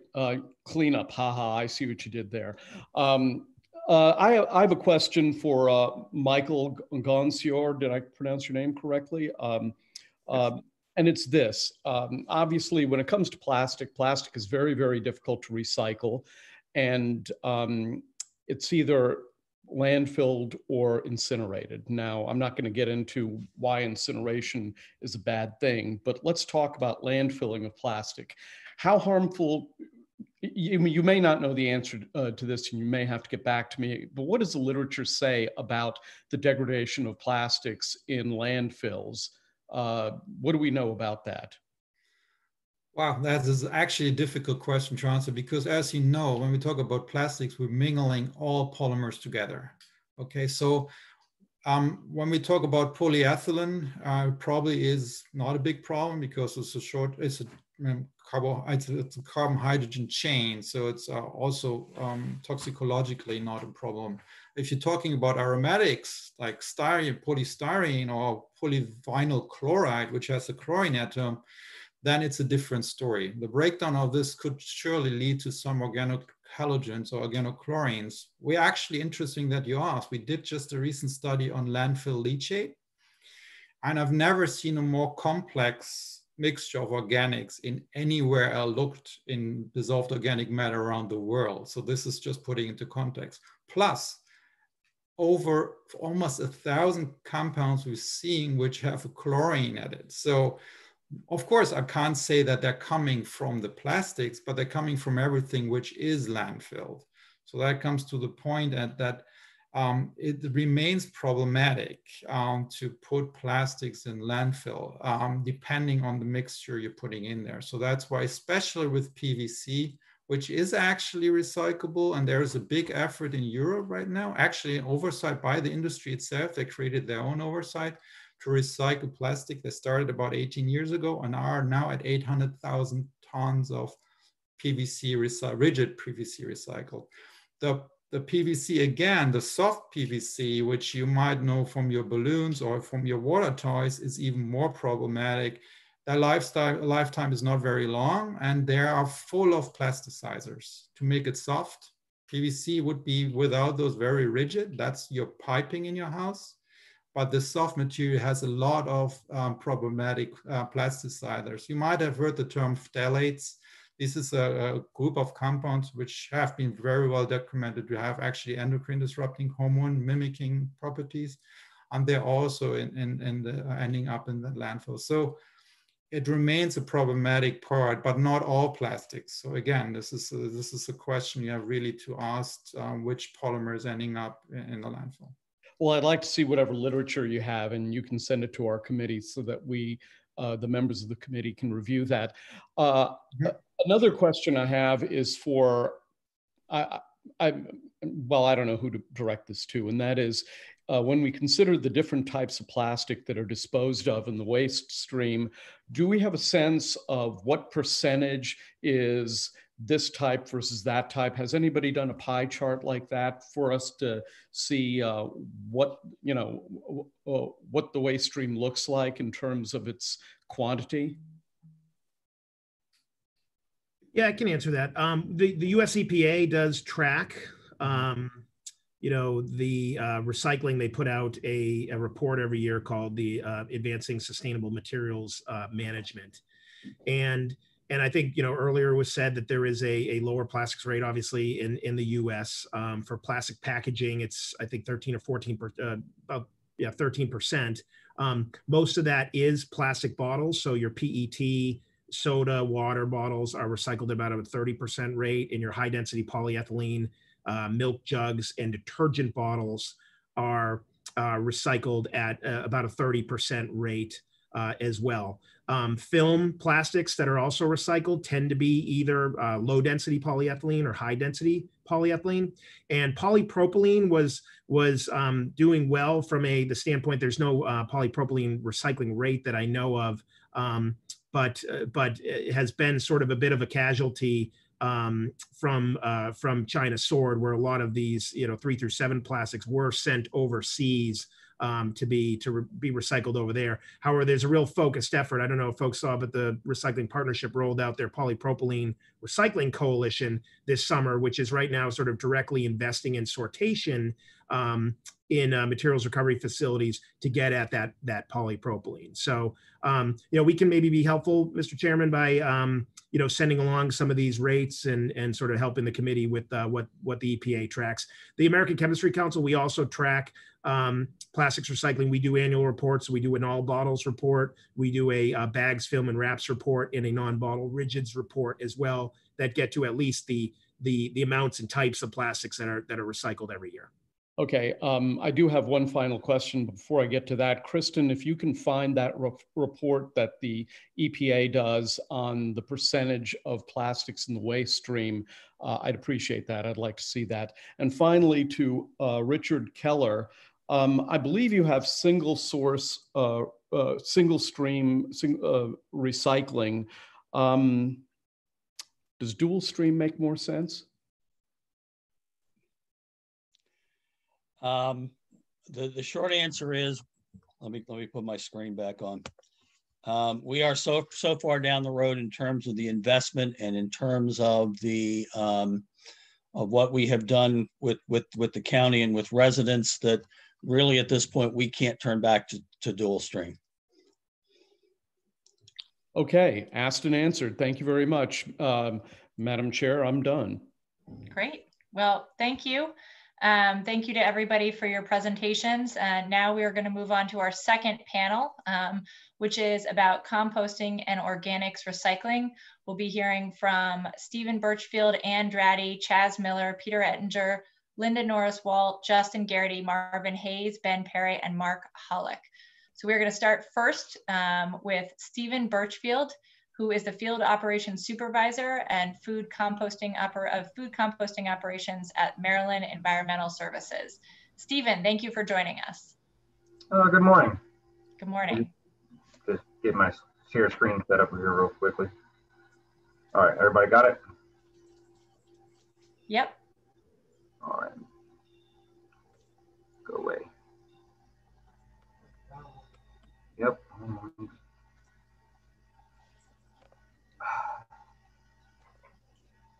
Hold on, I'm trying to get the thing to share. Yeah, we can see it. There we go. There you go. Okay, so good morning, everyone. So what is compost? By definition, it's the manufacture through controlled anaerobic, biological, and decomposition of biodegradable materials. The full U.S. Composting Council definition is there, but it really is what it means to us. It's closing the loop. So we look at compost and its feedstocks as a renewable resource. It's something that can be collected through residents, through businesses, through various haulers or the residents themselves, brought to a facility like ours, and then turned over, composted, or recycled, however you want to look at it, and turn into this renewable resource that you can put back into the earth to grow more food and to help sustain the soil. So why compost? Well, food scraps comprises of about 43% of all compostable materials, and that's almost 15% of all the generated waste that we're seeing. Next to paper, it's the largest one out there. At the end, finished high quality compost is added to the soil, and also, not only does it add nutrients to depleted soil, but it also adds fertility and keeps the good things growing. So a little facility history here at the Prince George's County Yard Waste Facility, as it used to be called. We started here in 1990. Maryland Environmental Services operated the facility for Prince George's County since the beginning, making the products leaf grow. So traditionally, we accepted yard trim only, your grass, your leaves, brush, what have you, and we process it through our grinders, an open windrows, 8-month process, finally screening the material out and selling the product as leaf grow. So the facility now we're utilizing, we still have the windrow system. It's a lot smaller than it used to be, but we're not utilizing a core cover technology. We can now process up to 32,500 tons of food scraps per year. Food scraps are collected by private and contractors, both in Prince George's, Charles, Baltimore, Montgomery County, District of Columbia, and both in and out of the state of Maryland. Compostable films are also part of the process, so we do accept the compostable products that you will see as far as like the accepted ones we have on our list. And if anybody's interested in those, they can surely shoot me an email, and I will provide them with the list of all of our acceptable films we accept here. So how the process works? Well, they say you can't speed up composting, or can you? Yard trim process is the longer of our two processes, taking about 8 to 9 months from start to finish. With food scraps trimmings, we turn that process into 10 weeks. So from start to finish of the food scraps process, it's you grind everything up, you put it into our composting bunkers or under the gore covers, and within 8 weeks it comes out of the system. It goes through a maturing phase where the compost is just tested and checked to make sure it's of high quality before it's sent out to the market. So what can be compostable? Compostables do not always mean biodegradables, and they're not sort of one and the same. Compostable products do break down and become part of the soil. Biodegradables, I believe, were originally designed to save landfill space, so they break down in smaller little pieces, but don't actually ever become integrated as part of the soil. Again, we provide what we accept here at this facility, and it's a buyer beware market. Not all products are created the same. Stopping the contamination. Contamination is one of our biggest problems as a composter.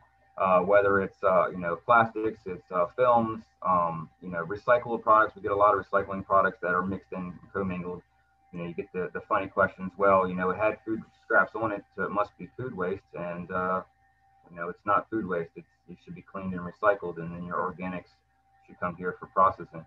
The pictures you kind of see there it's not really a joke, but it kind of makes me laugh every time I look at it. Is I don't know anybody in their right mind who would buy a single banana in a foam container with a wrapped in cellophane, or a potato wrapped in cellophane. There's better ways to buy, and buying less food, you waste less food. Think renewable instead of landfilling, and buying products that are in compostable packages are all better options. Zero waste goals we have.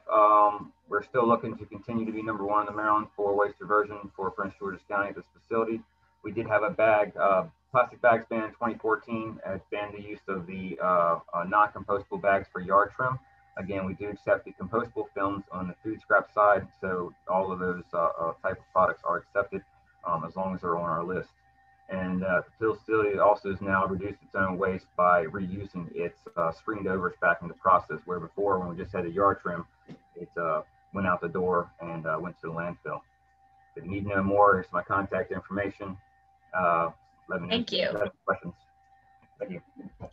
Thank you. That was a lot of great information and a good place to start for this panel.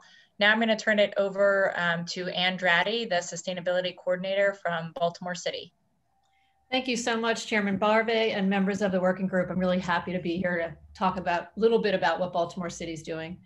The Baltimore Office of Sustainability works from a framework of the circular. And now more than ever, this is important because we're looking at the end of life of our city landfill, and currently projected at 2026. And as many of you know, the incinerator where we bring most of our residential waste is in the courts and in the hands of the lawyers, and we don't know what's going to happen with that. So we really need to be looking more at how we can take apart our waste stream and reuse things. We started doing this in 2014 when the Office of Sustainability put out the Waste to Wealth strategy. And that is a three-pronged approach to looking at how we could recycle a lot of city waste that was within our reach. The first aspect was deconstruction, try to get C&D out of the waste stream. And we partnered with our housing department, failed twice on creating a program, but the third time we, HCD created a long-term contract with Humanum to do deconstruction of our houses instead of demolition. And that became a $4 million, very successful project. The second aspect is our city downed wood, the trees that come down from the city, which we bring to a location called Camp Small.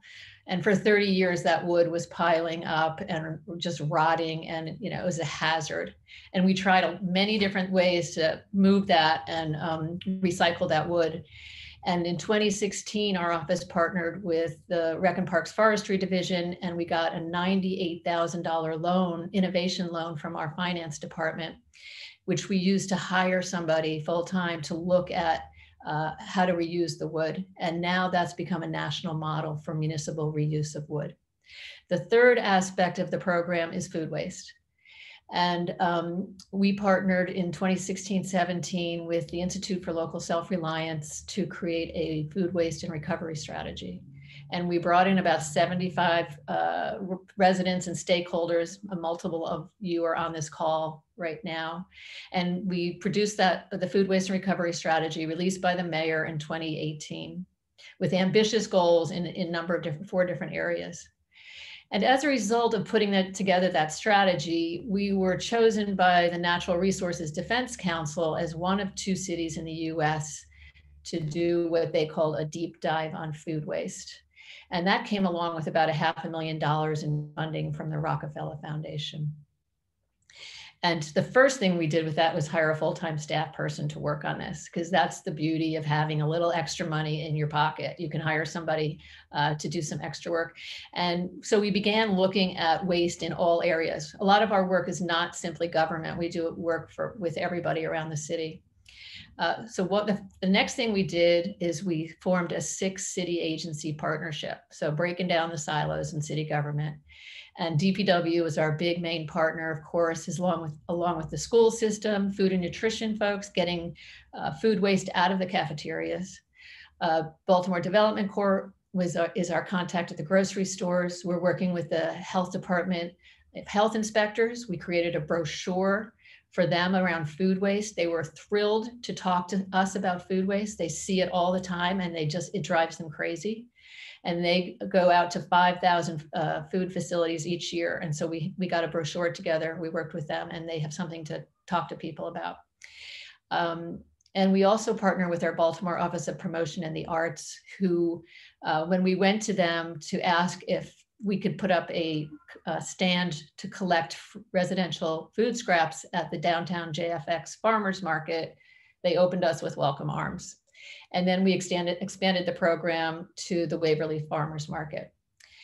In addition, we used some of the funding we gave out $200,000 worth of grants to people, organizations in the city who are already working on food waste and food rescue.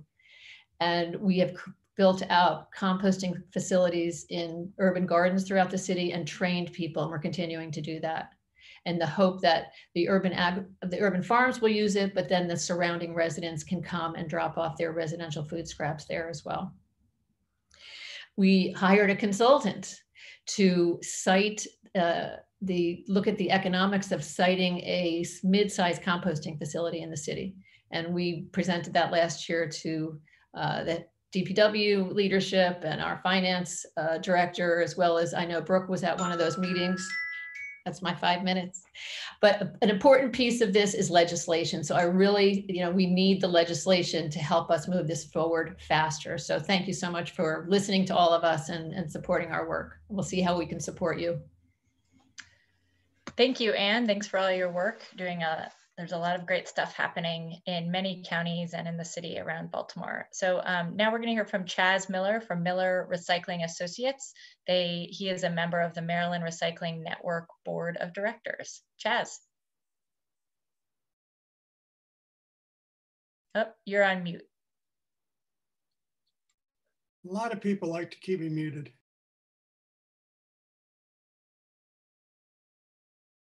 Oh, somehow you went back on mute. Sorry about that.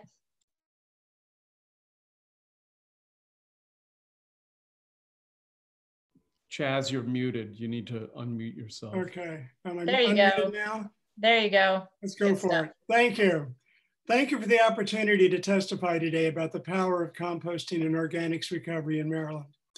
I am Chaz Miller. I have been involved in recycling and organics recovery since I was hired by the US EPA in 1976 to join its nascent recycling program. I am here to speak specifically about the findings of Montgomery County's Aiming for Zero Waste Task Force in regard to the importance of organics recovery in reducing the amount of materials going to disposal. The task force was a 7-person group appointed by then County Executive Isaiah Leggett to advise the county as it developed its new solid waste plan. I chaired the task force. We made our final recommendations in April of this year. They can be found on our webpage, and I've included a link to that on my testimony, along with attaching a copy of the recommendation. As part of the planning process, the county's consultant benchmarked Montgomery County's program against 5 of the most progressive programs in North America: King County in Washington State, Austin, Minneapolis, San Francisco, and Toronto. Montgomery County currently has a 42% recycling rate, excluding waste to energy ash recycling. We discovered that even the most aggressive recycling programs in North America struggle to reach a 50% recovery rate. Only King County exceeded 50%. Along with its largest city, Seattle, it is falling short of achieving its 60% goals. Yet all 5 of these programs are focusing on curbside and commercial organics collection to increase diversion from disposal. While Montgomery County has an outstanding yard waste collection and composting program, it does not collect food waste at the curbside or require it from businesses.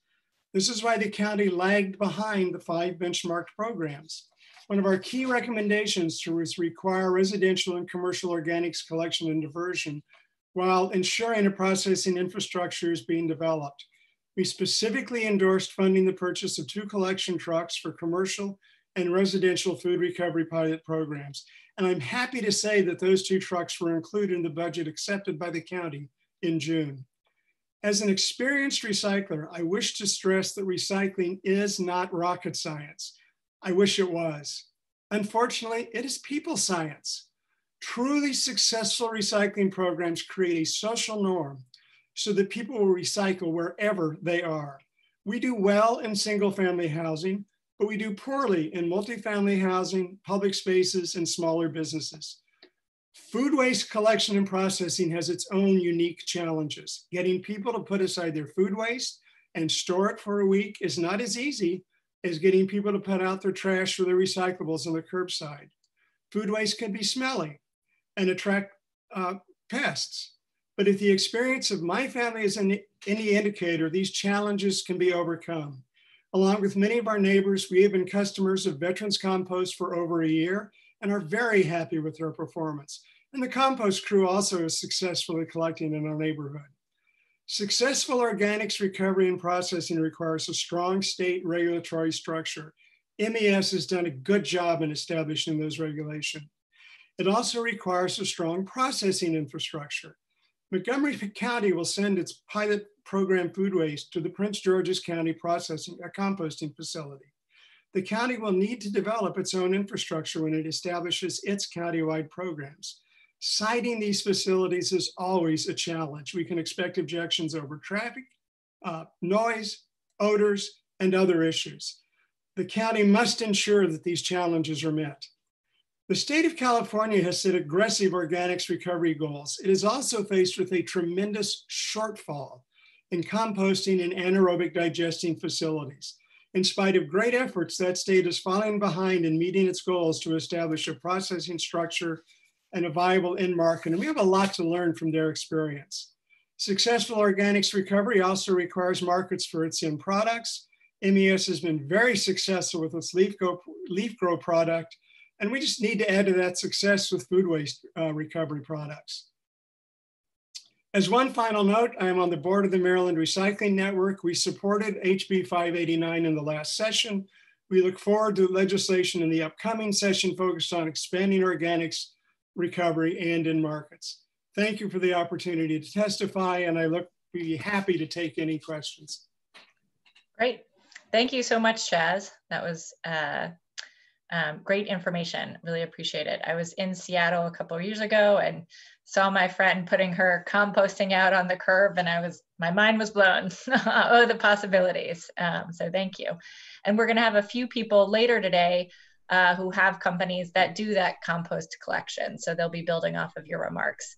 But now we're going to turn to Peter Ettinger, who's the Chief Development Officer for Bioenergy DevCo. Peter, thanks for joining us. My great pleasure, and thank you all for allowing me to speak today.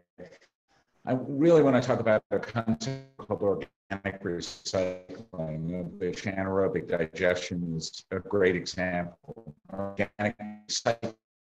Hey, Peter, was a phrase coined by Gallagher Cassidy about 2 years ago, where he recognized that composting and anaerobic digestion. Your connection is quite bad. It's quite difficult to understand you. Is there a place that you could get that you have a little bit of a better connection, perhaps? How about, let me go find another place in our office. Okay.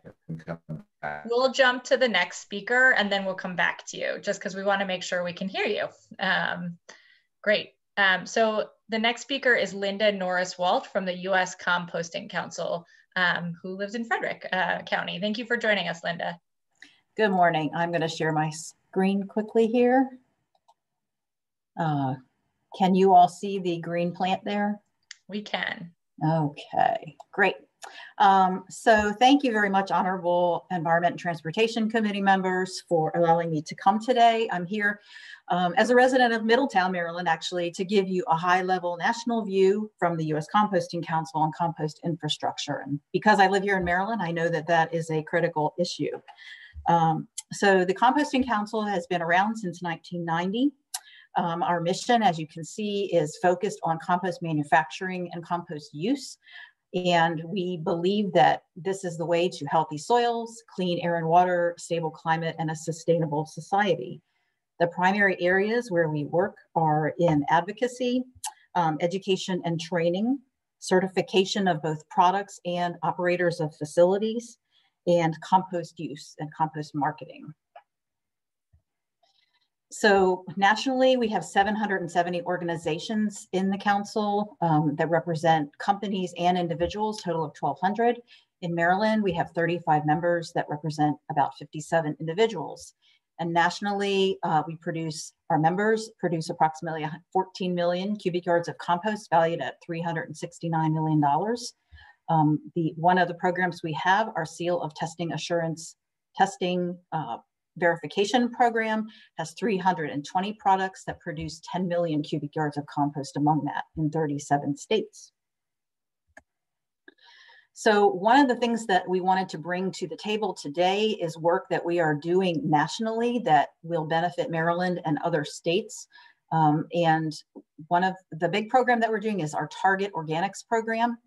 And we started that in 2018. And what we did is looked at a lot of projects we already had going and things that we weren't doing yet, formed a committee, and the committee did some surveys of municipalities where we have been focusing stressing our efforts, because municipalities control the waste stream, and that seems the likely place to close some of these infrastructure gaps or compost deserts. So some of the interesting things we found, as you see, is that 92% are looking for help in infrastructure of the municipalities we spoke to.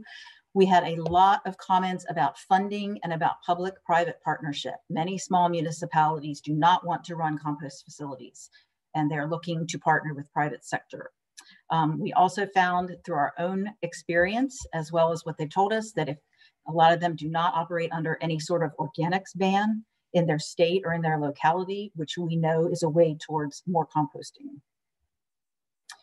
We did a second survey to try to determine what types of tools we should focus on to help these municipalities.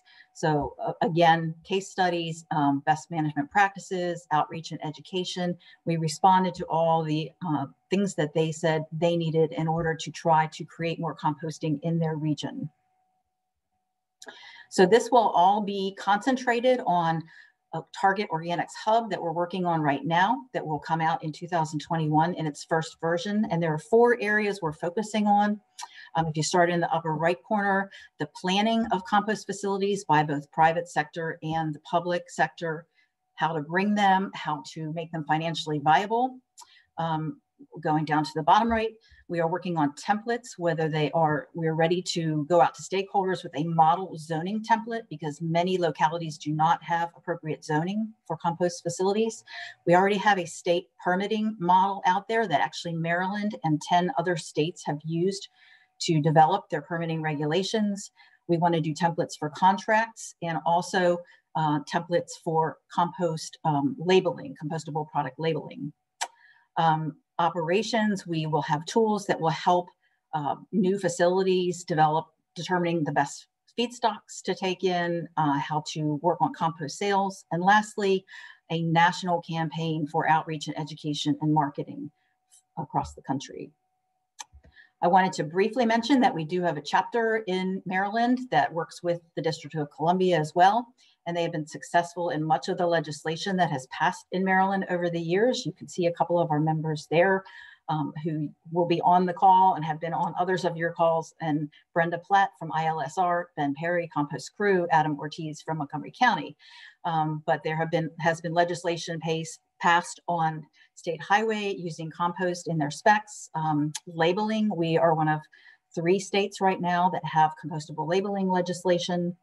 And then the HB 171 report that had many recommendations that I'm sure you're all aware of. And of course, the USCC supported the HB 589 along with our chapter, which would have put in a phased organics ban in Maryland. So we support those. Thank you. Thank you so much, Linda. I appreciate all your work. And now we're going to go back to Peter. Are you with us, Peter? Yes, I am with you. Great. Awesome.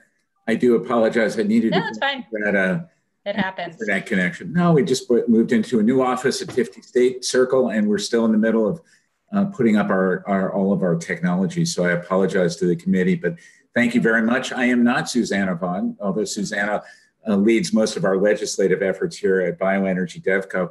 I am the Chief Development Officer of a company that builds and operates anaerobic digesters throughout the world. We have a history of 220 throughout. We're actually now currently building in Jessup, Maryland, where we call, in fact, Maryland our corporate U.S. home. The topic I really would like to talk a little bit about is the concept of organic recycling. Organic recycling is a phrase that was brought to this committee by Delegate Castley some 2 years ago, where he purported to tie together the concept of composting and anaerobic digestion, that these two things don't exist independently. They, in fact, are very, very complementary. So the difference in an AD, for those of you who don't really know how it operates, is think of a cow's stomach on an industrialized scale. We take in organic materials through a four-chamber system. We manage that in a completely enclosed environment, so there are no odors, there are no issues or challenges of escaping gas. We manage that. We create renewable natural gas, and we also create a compost equivalent called digestate. In fact, the state of Maryland in 2018 as well recognized the organic qualities of digestate being similar or the same as compost itself. This kind of material is used throughout Europe, really used throughout the world as a way to create healthy soils and bring back carbon into the environment, or into the soils at that point. We have a number of strategies, and I think this is very complementary to the focus that we have now in this state on waste diversion. The idea being that how do we make better use of materials in a true example of the circular economy that typically would go to incineration or landfills. If we can utilize those organics in a positive way, we have the ability to really manage excess organics, creating a new and productive product that can be used through either by business or consumers. In fact, a typical facility that we'll have at Maryland Food Center Authority will reduce carbon emissions by the equivalent of 26,000 tons per year. And we operate for a 20 or 30 year period, so we're part of a local community. And in fact, we are very lucky that we've been in this business for quite a while. We have been financed successfully, so we put our money where our mouth is, where we go and identify where large sites and large organic opportunities are. We'll then go build and take this on as a growing business. Creating renewable natural gas, there really is only one source of really truly renewable natural gas. Our product comes from organics, not from any kind of fossil fuel. We use natural fermentation. The idea being that how do we use microbes that started out in this world a couple billion zillion years ago to create this product, and how do we do that in an organized and managed way? Now, we've been doing it for 20 plus years, so it really means we can ensure and guarantee performance of a plant. And ideally what we do then is we complement the process by working with composting facilities, either using or adapting digestate, being able to create, because the process that we go through kind of accelerates that process by 30 to 40 days.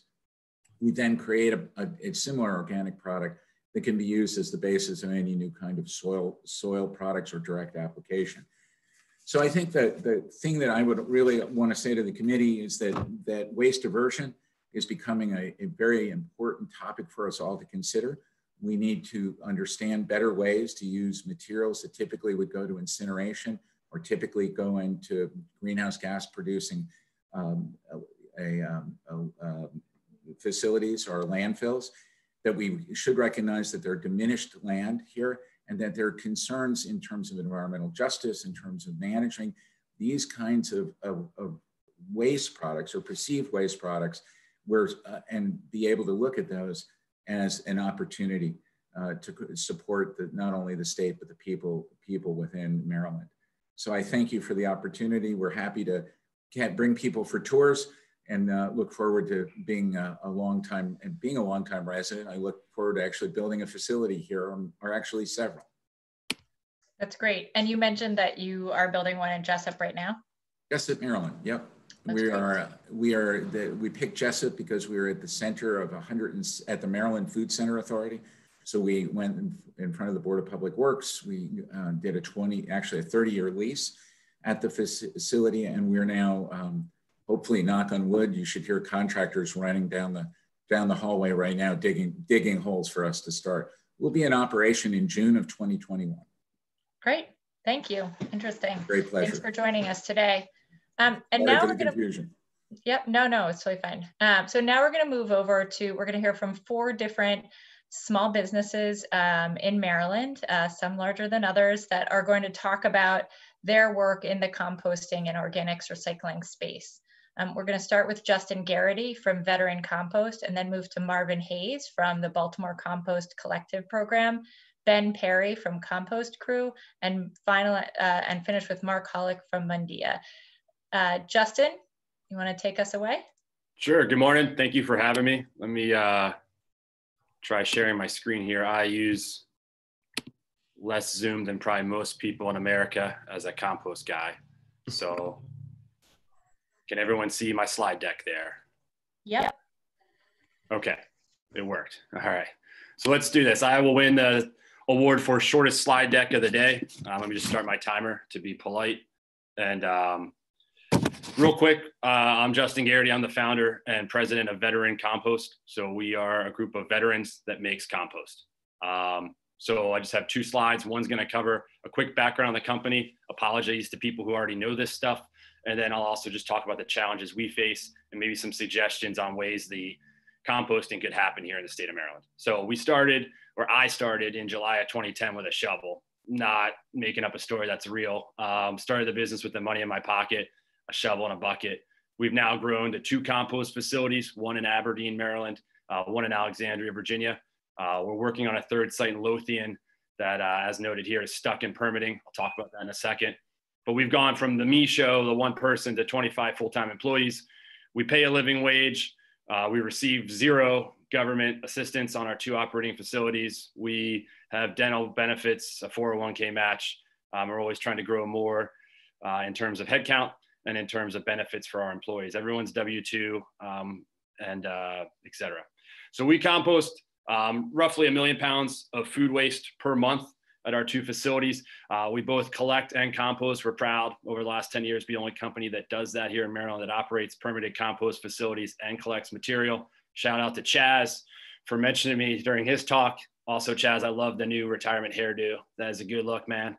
But we produce from the food scraps we collect a lot of different materials. So we produce compost, topsoil, worm castings, and more different kinds of blends. So this year we embrace science, which I know is controversial in 2020 to believe in science, but we hired a soil scientist. And so she's working on our staff. We went through on our 10th anniversary and kind of looked at our QA, QC and our internal procedures, how we could improve the product, and then what we could do to continue to meet the needs of our customers, putting out new products this year, like Super Soil. We're bringing out an organic seed starter for farmers and things like that. This is the nice slide. This is the slide that I don't get invited to environmental meetings, because this is the bad news in composting. Number 1 thing that's holding me back is unfair competition from municipalities and MES. Steven, I love Steven. He's a cool dude as a person, but MES crushes me because they don't price to the market. So they charge too little for tip fees and often give away compost. So if everyone thinks about where they live in the state of Maryland, many municipalities give their residents free compost or give it away at a very low price. So that kind of handcuffs what I can charge and forces me to set my prices to deal with that. So one thing that we could do is make those municipalities do some market analysis. Maybe every 2 years they could have to hire a consultant and look at their pricing and make sure that it's fair. So if PG County sold gasoline for 50 cents a gallon, we wouldn't let them get away with that. But that's essentially what they're doing right now. And that makes it hard for me to charge $2.25 a gallon for my gasoline. Number 2 is lack of land to build compost facilities. Unfortunately, when it comes time for me to come to town, all the environmentalists run away. And so in Anne Arundel County, if you read the articles, I was left alone sitting at the table for the most part. And many of the environmental groups actually turned on me and used NIMBY as a reason to try to get me out of town. So it's disappointing that we have trouble finding sites. Everyone loves us. Everyone loves veterans. Everyone loves composting. They just don't want it in their neighborhood. Also, local and state permits are a challenge. The last bullet, I know I'm going to run out of time. Since this is the Transportation Committee, Maryland has very aggressive DOT policing. We're pulled over, our drivers, every 1 to 2 weeks. Yesterday, one of our drivers was pursued for over 20 miles, eventually pulled over, passed the inspection, but the officer told him, "We'll get you next time. We'll be watching." So it makes me now want to buy more trucks and get them on the road in Maryland. And finally, the Lothian project, which I mentioned in Arundel County. I started this project 5 years ago. Since then, I've met a girl, got engaged, got married, moved 3 times, had 2 kids who are now 3 and a year and a half old, and we are still not operational in Lothian, Maryland. So it is very difficult to move forward in this industry because of local and state permitting issues. So any help that we could get on those 3 issues, I think would lead to explosive growth in our industry, because it would get rid of the barriers that are holding others back in our company as well. And finally, I'll just say that a food waste ban would negatively affect our business. I'm happy to talk about that during questions, because I know I'm at my time. Great. Thank you, Justin, for being so candid and for providing a lot of really useful and helpful information. Marvin, I'm going to turn it over to you now. Okay. Good afternoon. I must make a disclaimer before I get started. You will not be safe with your PPEs, washing your hands, us being virtual. It is my intentions to give you compost fever. My name is Marvin Hayes, and I am the Youth Program Manager for the Baltimore Compost Collective. We serve the Federal Hill community, and we operate out the amazing Filbert Street Garden, which I like to call the Wakanda of South Baltimore, where we don't make vibranium, but we do make leaf gold, black gold compost for residents who don't have access to green space. We provide the compost soil enhancer, black gold, for those residents to be able to grow healthy food and healthy vegetables. When you add compost to the soil, it sequesters carbon and put carbon back into the soil. With healthy soil, you have healthy vegetables. We train youth in small scale composting from Curtis Bay. All of my youth composters come from Ben Franklin High School, and we collect food scraps from Federal Hill, Riverside, Curtis Bay, Brooklyn, and Locust Point. We bring it back to the Filbert Street Garden, and we process it and make it into black gold. Why is this so important to Filbert Street Garden? We're in one of the most toxic areas in Baltimore City. We have we have a landfill, 2 incinerators, coal plant, kerosene company, chemical company. We have the highest asthma rate in Baltimore City. When you burn trash, you create a chemical called carbon dioxide. When you bury trash, you create methane gas. 80% of Baltimore City municipal trash can be composted, recycled, or reused. So it is 2020, and we should not be incinerating, burning food scraps. We can turn food scraps into black gold to be able to use to grow healthy food and healthy vegetables. We are asking, our wish list at the Baltimore Compost Collective is for mandatory recycling for Baltimore City, curbside compost pickup. We are the little caboose that's going to push Baltimore City towards zero waste. We are showing that you can collect. I started out 5 years ago with 5 customers, and we went around to Federal Hill and knocked on the door, me and my youth composters, and told people about the benefits of composting. Now we are at 77 customers. We're getting ready to launch with the Office of Sustainability and Baltimore City Public Schools, contactless drop-off site at Patterson Park, Mount Washington. We have went contactless because of COVID-19, so we have a contactless drop-off where our customers come and drop their compost off, and we process what we can at the Filbert Street Garden, and then we haul to Western Branch. Big shout out to Steve. We are hoping for a large-scale compost facility here in Baltimore City. We also are asking that everyone in Baltimore City create 3 bins in your house, 1 for your waste, 1 for your compost. As Ms. Andretti said, we have free compost drop-off. If you cannot afford to get a collection service like myself, Compost Crew, Compost Cab, Veteran Compost, Waste Neutral, you can drop your compost off at the 2 Farmers Market at Waverly and under Jones Falls Expressway. So we want to encourage people to compost. We are the model for composting for Baltimore City, along with the Institute for Local Self-Reliance. We have launched composting bins at Plantation Farm, Strength to Love, Hidden Harvest, a number of community gardens throughout the Farm Alliance. So I will end with my slogan and what I always preach for Baltimore. We're gonna compost, learn so you don't have to burn. We're gonna starve the incinerator. We're gonna feed the soil and feed the community. Thank you. Thank you, Marvin. Thank you for all your work. And for those committee members who don't know, the Filbert Street Garden is in District 46, which I'm proud to represent. And Marvin and all the folks at the Filbert Street Garden are really miracle workers and doing incredible work, bringing great food to the community. So thank you, Marvin. Now I'm going to turn it over to Ben Perry, the CEO of Compost Crew. All right. Can you see my screen and hear me? Yes. Okay, great. So thank you for the opportunity to speak. This is a great idea, these work groups. My name is Ben, CEO of Compost Crew, and I'm definitely in a tough spot. Not only am I the 15th speaker, but I'm following Marvin and Justin. So if you remember nothing else, please remember to watch this documentary, Kiss the Ground. It does an excellent job of explaining how we are damaging the Earth's soil through unsustainable agricultural practices. And it also explains how we can do better. Composting is certainly not the only solution, but it's definitely an important part of the solution. And it's the form of organics recycling that we have decided to focus on as a business.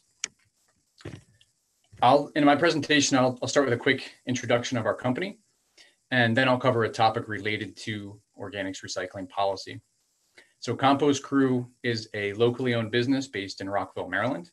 We provide simple, convenient, and affordable composting services for thousands of customers in the greater Washington, D.C. region and in the Baltimore region as well.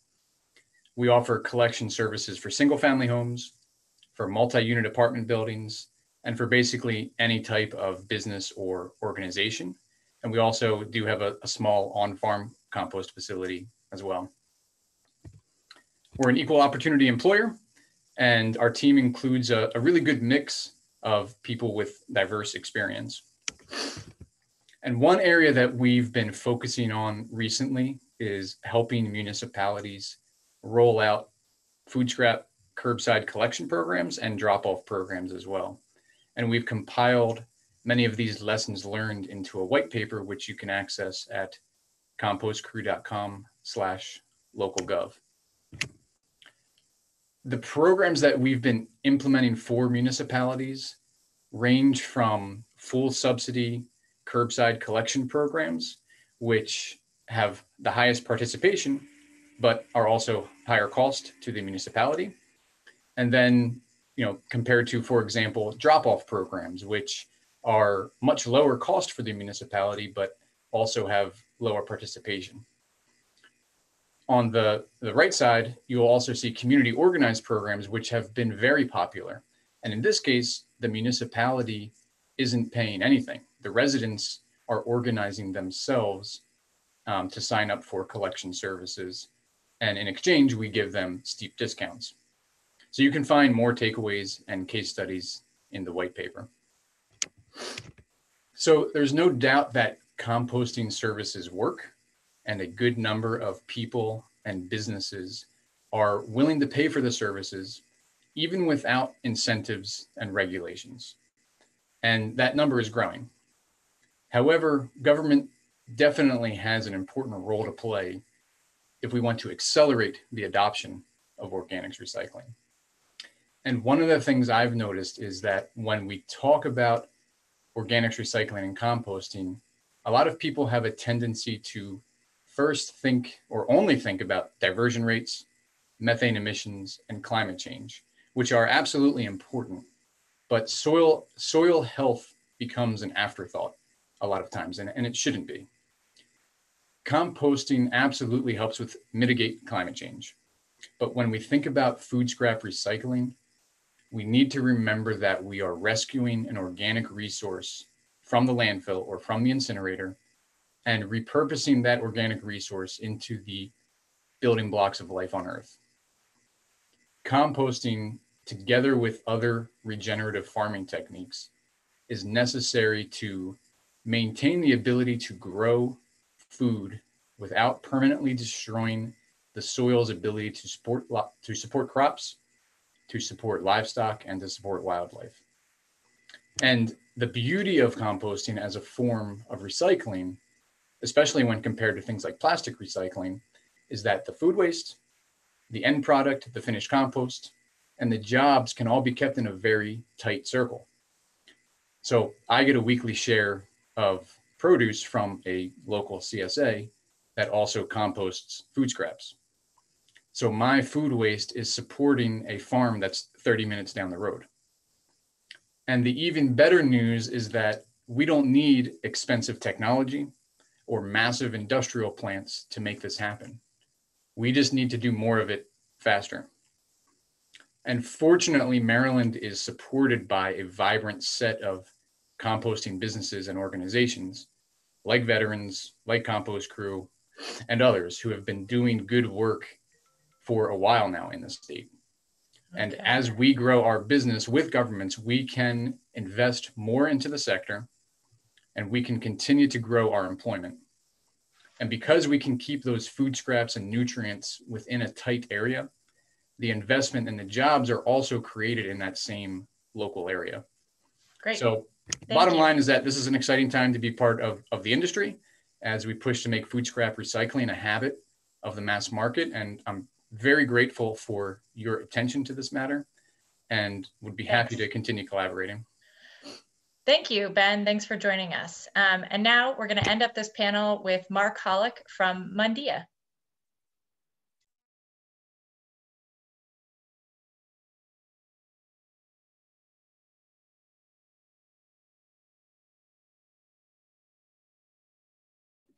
I think he's muted. Yeah, we can't hear you, Mark.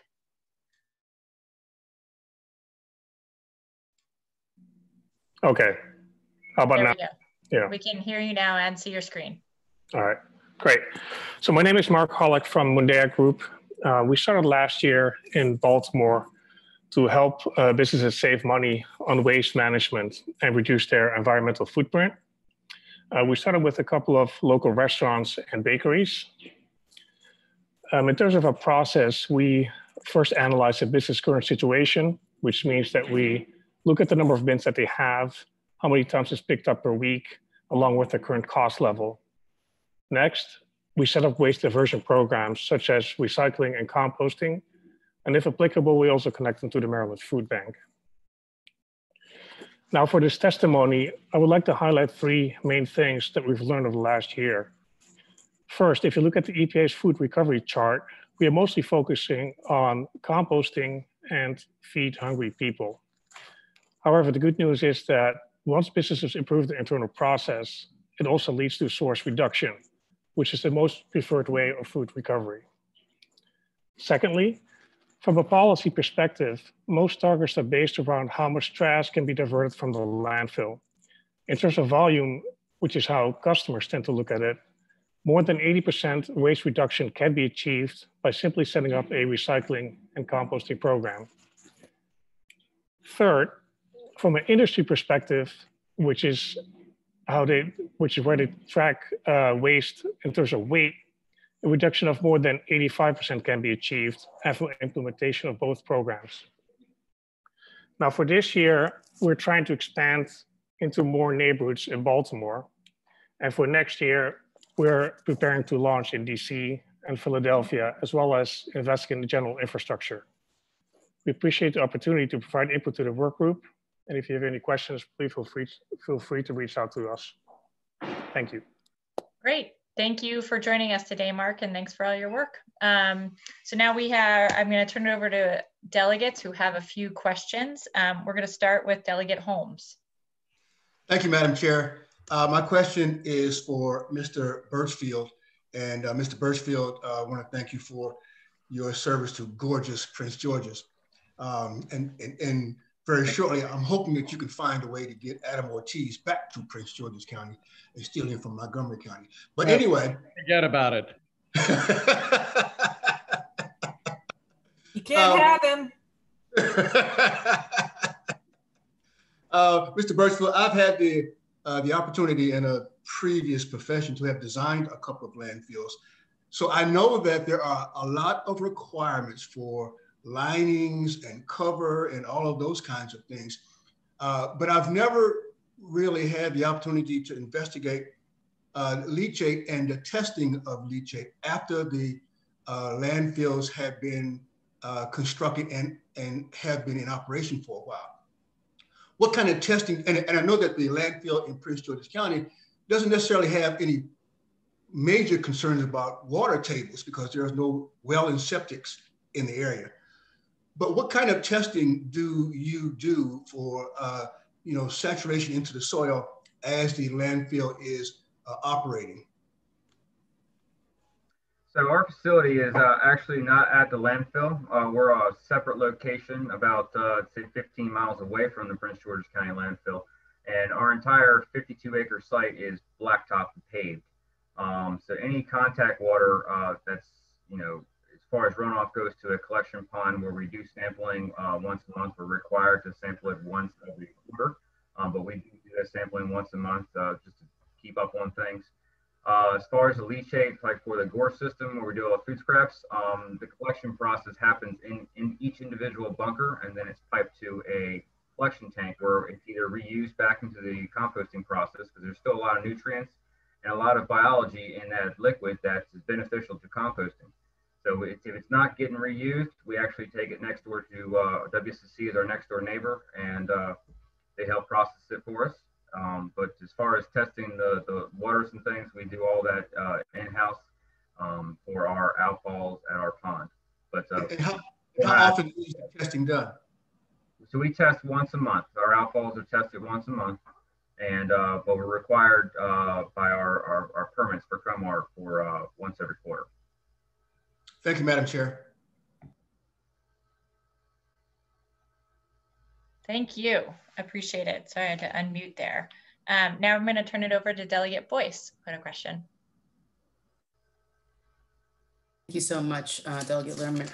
I have so many questions right now as it relates to composting. And I'll start with, I think the question that everyone can lend to and then kind of work down. But I think the first is essentially, if this is so easy, why aren't we doing more of this, or why aren't we just doing this? I personally composted myself for about maybe 8 years, and then it just got too much for me. And then now I have a service. And so if this is so easy, and if it's so easy to just divert according to the individuals who are doing this, why aren't we collectively, whether it's the state or the municipality, why aren't we just doing this? And I think that leads into the second question of, I think, AKA Susanna Vaughn, Peter, talked about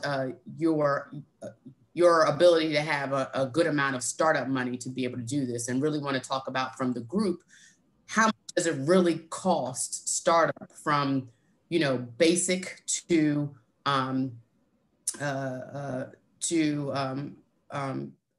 big, I guess, corporate size landfills or whatever, to really start and just get this going all over. And then I wanted to go back to Stephen to say, you seem like you have a pretty successful program in Prince George's County. And I'd be curious about the amount of land that is currently being actually used for the composting. How much more can you use? And considering we're more than likely moving to do this, not only within each municipality, but for the state, how much more land or how much more composting can you take on the current land, and how much more land would you potentially need? Because I guess what I'm hearing in general is that land is difficult to find. I'm hearing one person saying we have the technology to do it all indoors, so there's not the issue of smell or so on and so forth. And then other people, you're saying you're outside. So I guess the question is does Maryland really have the capacity, whether it's indoor or outdoor, if tomorrow we decided that everybody's doing this, the capacity to actually do this? And then the last question is for Mr. I think it's Justin. I do want you to touch more on this kind of food waste ban negatively affecting your business. I remember you from committee, and you've mentioned some other things about other composting organizations that negatively affect you. And I'd like you to be able to touch on that when you have the opportunity. So anybody can start. Could I start? I'll start with a quick answer to the first question about the easy. You know, I have a family of 5, and the easiest way to feed my 3 boys every evening would be to go through the drive-thru at McDonald's. But, you know, that's not the best for them. So we don't always take the easy route because it's, you know, it takes a little bit more effort to do the healthier thing. You know, one thing that is so important is just, you know, Chaz talked about it, is this is a people problem. And our education system, the awareness of the importance is just not there. So for example, I have neighbors in my neighborhood who they will cart away a lot of their grass clippings and a lot of their leaves, taking all of that organic material and those nutrients away from their property and putting more burden onto the recycling system. But then they use chemical fertilizers to replace those nutrients that they're carting away. So that's just a basic educational and awareness issue that we really need help from governments to help overcome.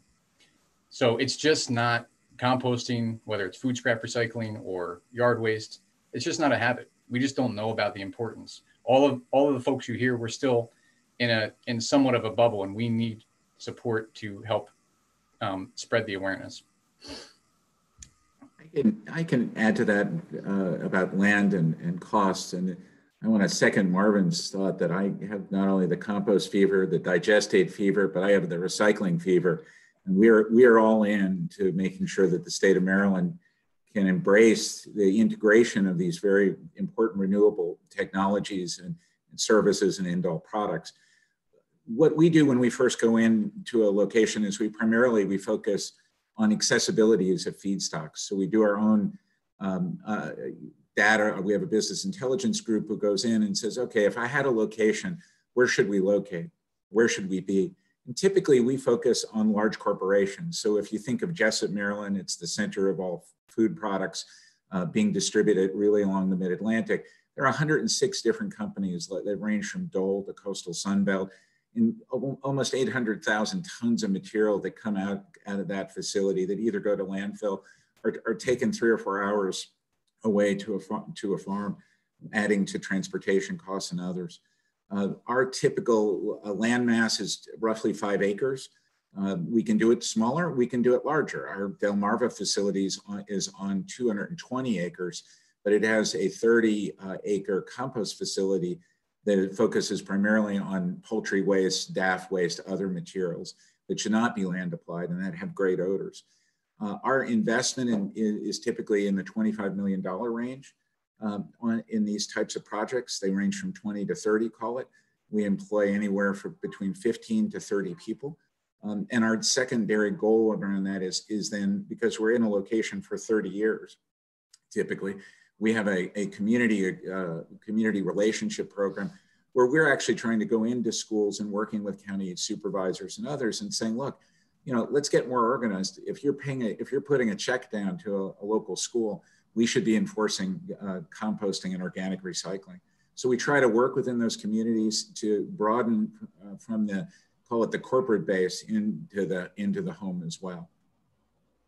Yes, I'm sorry. I apologize, please. You can go first, I'll go after. Oh, I'm sorry, Marvin. Yes. So this is Linda. I just wanted to jump in with a quick national perspective because several of the speakers actually gave answers to the beginning of Delegate Boyce's question. The zoning is nationally, I mentioned, we have found that is one of the biggest impediments, is having to rezone, and then you step into that place where public perception and NIMBYs come in and kill a lot of facilities around the country. The other thing that we're finding is, you know, you make a profit from composting on the way in by charging a tipping fee. And if you're doing a good job, as was referenced in terms of public pricing for compost sale versus private pricing. If you do a good job on the way out, you have a viable business, and there has to be a good balance on those. And then money for equipment. We have tons of startup facilities, startup entrepreneurs in the council, but they have the knowledge, they have the training, but they don't have the money to make the investment. Yes, I just wanted to talk a little bit about the education. The only way that we're going to get to zero waste is through Education Avenue. We have to educate. I'm an OSI fellow, and part of my fellowship is to educate the affected youth of Baltimore City in small-scale composting with emphasis on anti-incineration. I am working with an amazing group I like to call the Environmental Justice League, where we're going to be taking the leaders of Baltimore City on a zero waste boot camp and show them other cities that have went from incineration to zero waste practices. When you know better, you do better. 5 years ago, I was exposed and taught composting. Now I have a worm bin in my house where I am composting all of my vegetables. So we can get there through education. Education is the key and the way to zero waste. Thank you. Yeah, this is Steve here. I'd like to back up, Mark, what you just said. Education really is the key to all this. And it's I would say two of the big factors is image and education. It's image because for a long time, composting was this stinky, ugly thing that farmers did to make things disappear. And really, truthfully, composting is, for us here, it's a way of life. And a lot of my fellow composters, Justin, Marvin, and so, this is what's making the soil healthy. It's what's making things grow, and it's recycling something that typically people don't think that you can recycle. And to touch back on the original part of the question on land, so we are blessed with, I said 52 acres of blacktop here, but the entire facility for us is 220 acres. So we have lots of room for expansion. The county set aside this land in 1991. I believe they purchased it from WCC or the state. I had to ask Prince George's County's exact answer, and that was long before my time here. But we are blessed to have a wonderful location, plenty of space to open up our arms and stretch our legs if we wanted to do so, and collect more compost and process more. When we went to the GORE system to process food scraps, it was a twofold system. One, we could accept a different or a new source of compost for collections, and also it was able for us to reduce the amount of space needed to facilitate that compost. When we were just in a winter operation, we had maybe 55 to 60 long windrows, 300 yards long, approximately each row. And now we are a third of that. And then the middle part of our facility is now where all of our feedstock material comes to. And then the other third is where all of the GORE system and the food scraps is processed. So we're actually, we're growing in our same spot. We're collecting, more material in without having to touch the other acreage that we're, is currently available to us. And the idea was that we would be able to reduce our footprint, and then work with the county. Eventually, I believe in their 10-year solid waste plan, they wanted to look into doing a resource recovery facility. Again, questions on that should be directed towards the county, but we're happy to be down here. And Delegate Boyce, I could just talk about Baltimore for a minute. Just, you know how hard it is to get people to recycle properly in Baltimore, right? And we have a low recycling rate. So, and we have to, in order to have a high recycling rate, you have to continually educate. When we did the switch over to single stream, we did a lot of education, we had higher rates, but you have to continue to do that with any kind of behavior change shift. So that's a big piece of it. We have some nice educational materials, by the way, that we just really Baltimore centric that we've just finished, and I can send those out to Delegate Lehrman to share with others as well. As for us, I think looking at, we can't, obviously in Baltimore, we can't do anything wonderful and beautiful like they do in Prince George's because we don't have the land for that. I'm thinking that and we even looked at siting a mid-sized facility here, but that may even be too big to put on some of our landfills. So, I mean, one way that Baltimore could move forward is siting much smaller facilities. I mean, Justin's facility in Aberdeen is 3 acres, right? So this idea that the city could offer a small piece of property in a properly zoned area to a private partner to operate there is something that we're talking about with DPW at the moment. So, you know, there's so many ways to move it forward, and you have to start with commercial. Residential is so tricky. Yeah, it is. All right, I'll hop in last then. Thanks, Ann, for the good segue. So our facility in Aberdeen is about 3 acres, and we employ 12 people at that facility, and we do about 20 tons a day of food waste. So it's not huge, but it's like a measurable amount of material, and it's a good employer. So we don't need a big property to get started. The actual equipment, like I think had been mentioned by Linda, the startup equipment, you're probably looking, if you went cheap, and I'm a cheap guy, you can probably do it for about $100,000 to $200,000. The kicker is the permitting. So in the last couple of years, we've spent, I don't know, $200,000 on that Anne Arundel County project. It's either going to open or bankrupt our company. We'll see what happens first to if we can survive Anne Arundel County planning and zoning. So that's the biggest startup cost. Like I know Key Compost in Frederick County, he's trying to get started, and it's just very onerous to get started. So when I started in 2010, it was an 8-page Word document I wrote myself to MDE, the money in my pocket and a shovel, and I was open. And now you can't do that now. It's not possible. That door closed. And so if you were an entrepreneur that wanted to get into this industry, it's very intimidating. So I think there's probably some opportunities to find ways to excite people about composting, as was mentioned, and then give them a pathway to being able to establish a business. The other point that I mentioned about the food waste ban, that's why I'm not welcome at a lot of compost events. But when I look at other states with food waste bans in the Northeast, Rhode Island has a food waste ban, open to digester, nobody like me. Connecticut, digester, nobody like me. Massachusetts, digesters, large facilities. So these bans, they do bring in sometimes capacity, but they bring in large out-of-state organizations. They don't bring entrepreneurs to the party. The other problem is, we're going to see a lot of haulers that will pick people's stuff up. And I've testified in the past, I believe, to this committee about people pick stuff up all over Maryland every day for compost, and it does not go to compost facilities. So there is not a good mechanism. And commercial and residential customers view collection as a commodity. So there's really no difference in a consumer's mind between my service and another. And so, when the larger operators or other operators get into collection during a food waste ban, is there a mechanism to make sure that that material actually goes to an appropriate facility?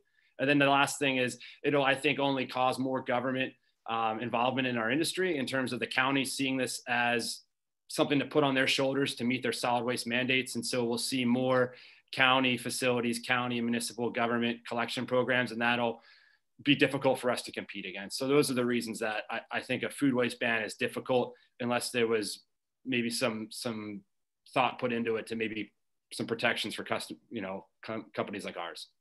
Thanks, Justin. Can I just respond to that for a minute? Because I do think this is a room for entrepreneurship.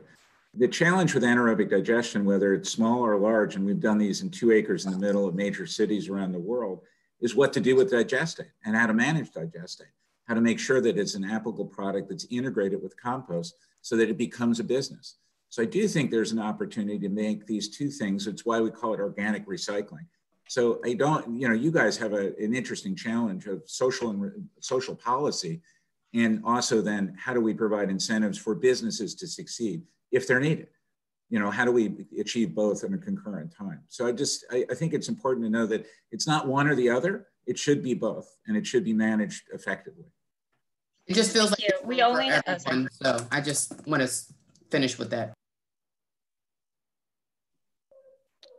Sorry, Brooke, are you Brooke, how much time do we have? We have about 20 minutes left, and we have 2 more delegates with questions, Delegate Lehman and then Chairman Barbay. So for the next answer, we just have to keep it a little bit shorter. So Delegate Lehman. Thank you. Can everyone hear me? Yes. Thank you so much. Thank you, Delegate Learman, for your leadership and in this group. This is the second meeting I've attended, and they have both been excellent. My questions, a couple of questions for Mr. Birchfield. So thank you for your presentation on the Prince George's County Composting Program. I'm a former county council member and, you know, really appreciate what I've heard over the years about this facility. I did a site visit back when it's right beside the, at Western Branch or near Western Branch beside the yard waste facility, correct? It's right, the same location? So yeah, the yard waste facility is the same location. Where right. And I know my former council colleague and current ENT colleague, Delegate Harrison, and many other gardeners, countless gardeners I know, are huge fans of leaf grow. So thanks for the good work you're doing. My question is about the issue you mentioned in your presentation, but you didn't sort of expand on the issue of contamination and how you define that. Because my understanding, I tried to help with the residential pilot program for curbside composting to get the word out in my community, for example, when the county was looking for more people to participate. And the one thing, you know, in looking over the materials and the containers that I received as part of a kit was that the old rules for disposal, for example, with food containers, like the classic example is a pizza box that has grease in it. You know, it used to be that you couldn't send things like that. You couldn't mix that in with food waste. And it seemed like the program was a lot more flexible about what the term I think of as contamination. So what exactly did you mean by contamination? It was a little startling, you know, to me to see that you would send a whole truckload back, which I think was part of one of your slides that said, you know, if there was contamination, it would all be rejected. So if you could just expand on all of that a little bit. Sure. So the contamination issue, it's kind of multifaceted.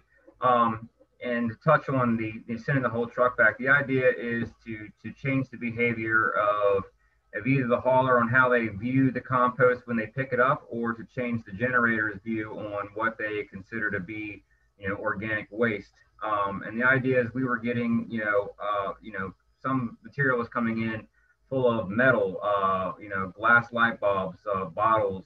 A lot of recycling was mixed in with it. And, you know, for example, one person who was sending, it was, crushed up, I guess, old deep fryers. They decided to do a kitchen rebuild at a restaurant, and everything that had to do with food scraps went into the food scraps recycling bin and ended up at our site. And we have 13 employees for 5 days a week. So trying to separate everything ourselves at the time was extremely difficult. So the idea was to try to change how people viewed both the compostable materials and what they had, what they were putting in their bins. And as far as what we consider contamination, again, it's, you know, glass, regular plastics, non-compostable films, biodegradables, again, not compostables. We have specific lists we asked our haulers and generators to stick to, because we know that those materials will break down in our process. We've tested them ourselves. The ones that don't sort of make the cut, we try to contact the manufacturer and say, hey, look, we can't make this work. You know, what's the deal? And sometimes they tell us, well, it works great in our lab. Well, we're in the real world. We don't have a lab out here. I'm trying to make it work, in the real world, and it doesn't work.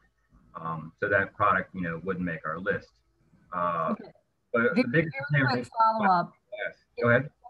Quick follow-up. What percentage of your material coming in do you have to reject?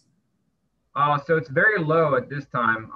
Usually we get those rejected loads are when we pick up a new client or a new hauler, and it's sort of in the honeymoon phase of the relationship, where they don't quite understand, maybe their used their used kitchen gloves aren't compostable, but they had the food scraps on it. I got tomato waste all over my gloves. They should go in the compost bin. Well, no, they shouldn't. And we invite folks down. COVID-19 has kind of put a hold on all this, but we usually invite clients, customers, generators, and haulers down for tours, so we can answer these questions accordingly. We can say, hey, look, this is what our site does. This is what the technology does. This is what we're expecting from you guys. This is what will happen if we don't get something we expect. We want to work with the customers. We want to work with the generators and the haulers to get the material here and to keep it, keep it clean. We don't want to just reject the material and say, no, we don't want your business. We want your business, and we want to make sure that you're doing the right thing, and that feel good's still there, but you're feeling good because you are doing the right thing. Right. Thank you. Thank you for that. Delegate Learman, just one quick comment. It doesn't require a response, but to the speaker who mentioned, you know, permitting and that it's become more onerous and it's expensive. You know, I don't know if there's anything, you know, any of us can do about the cost. I imagine that's tied to the review of the permit, but I will just say, you know, it's still, I think, as much as we all love the idea of composting and want to support it, want to see it grow, there still is the, you know, the stories of places that I think we all know about, like Peninsula Composting in Delaware, that assured everyone they would control odor and could not in fact do it and had to be shut down. And with that is the, you know, very important issue and sensitive issue of environmental justice, that often these facilities are near communities of color, and we can't dismiss that. We have to, so I'm just pointing out it's a balancing act with the review and the protections that those kinds of things not become a problem and not become a burden to nearby communities. Thank you. Thank you. So I'm going to turn it over to Chairman Barve to give a final word. And I think that will then conclude this final work group hearing. Chairman Barve? Yes, first of all, thank you very much to everybody who testified. It was especially the composting and organics panel was, I found, very interesting and enlightening. But really, the whole process has been great. I want to thank the members of my committee. I want to thank the members of the work group. I want to especially thank and compliment Delegate Learman for doing such a terrific job organizing this and running these meetings in a timely fashion. And so, oh, Ben, good to have a Rockville business in the house here. So I represent Rockville. So in any case, as I said, this is the beginning of a process. And what we really are aiming to do is build good public policy that takes into account the environmental, social justice, and business reality factors, so that at the end of the day, we'll have a public policy solution that is sustainable environmentally and economically as well. And so thank you very much. Thank you, Trish and Kristen, for all the terrific work you've done behind the scenes as well. And let's just all stay in touch. If there's anybody, I tell this to everybody, but if there's anyone who wants to meet with me, please avail yourself of that. Please contact Trish, who's my chief of staff, and I'd be happy to talk to anyone offline. So there you go.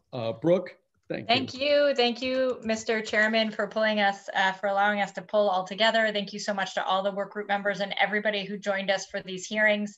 We will continue to meet work group. We'll talk about next steps over the fall to determine what we think we should be doing and what the state should be looking at in the next legislative session to move forward.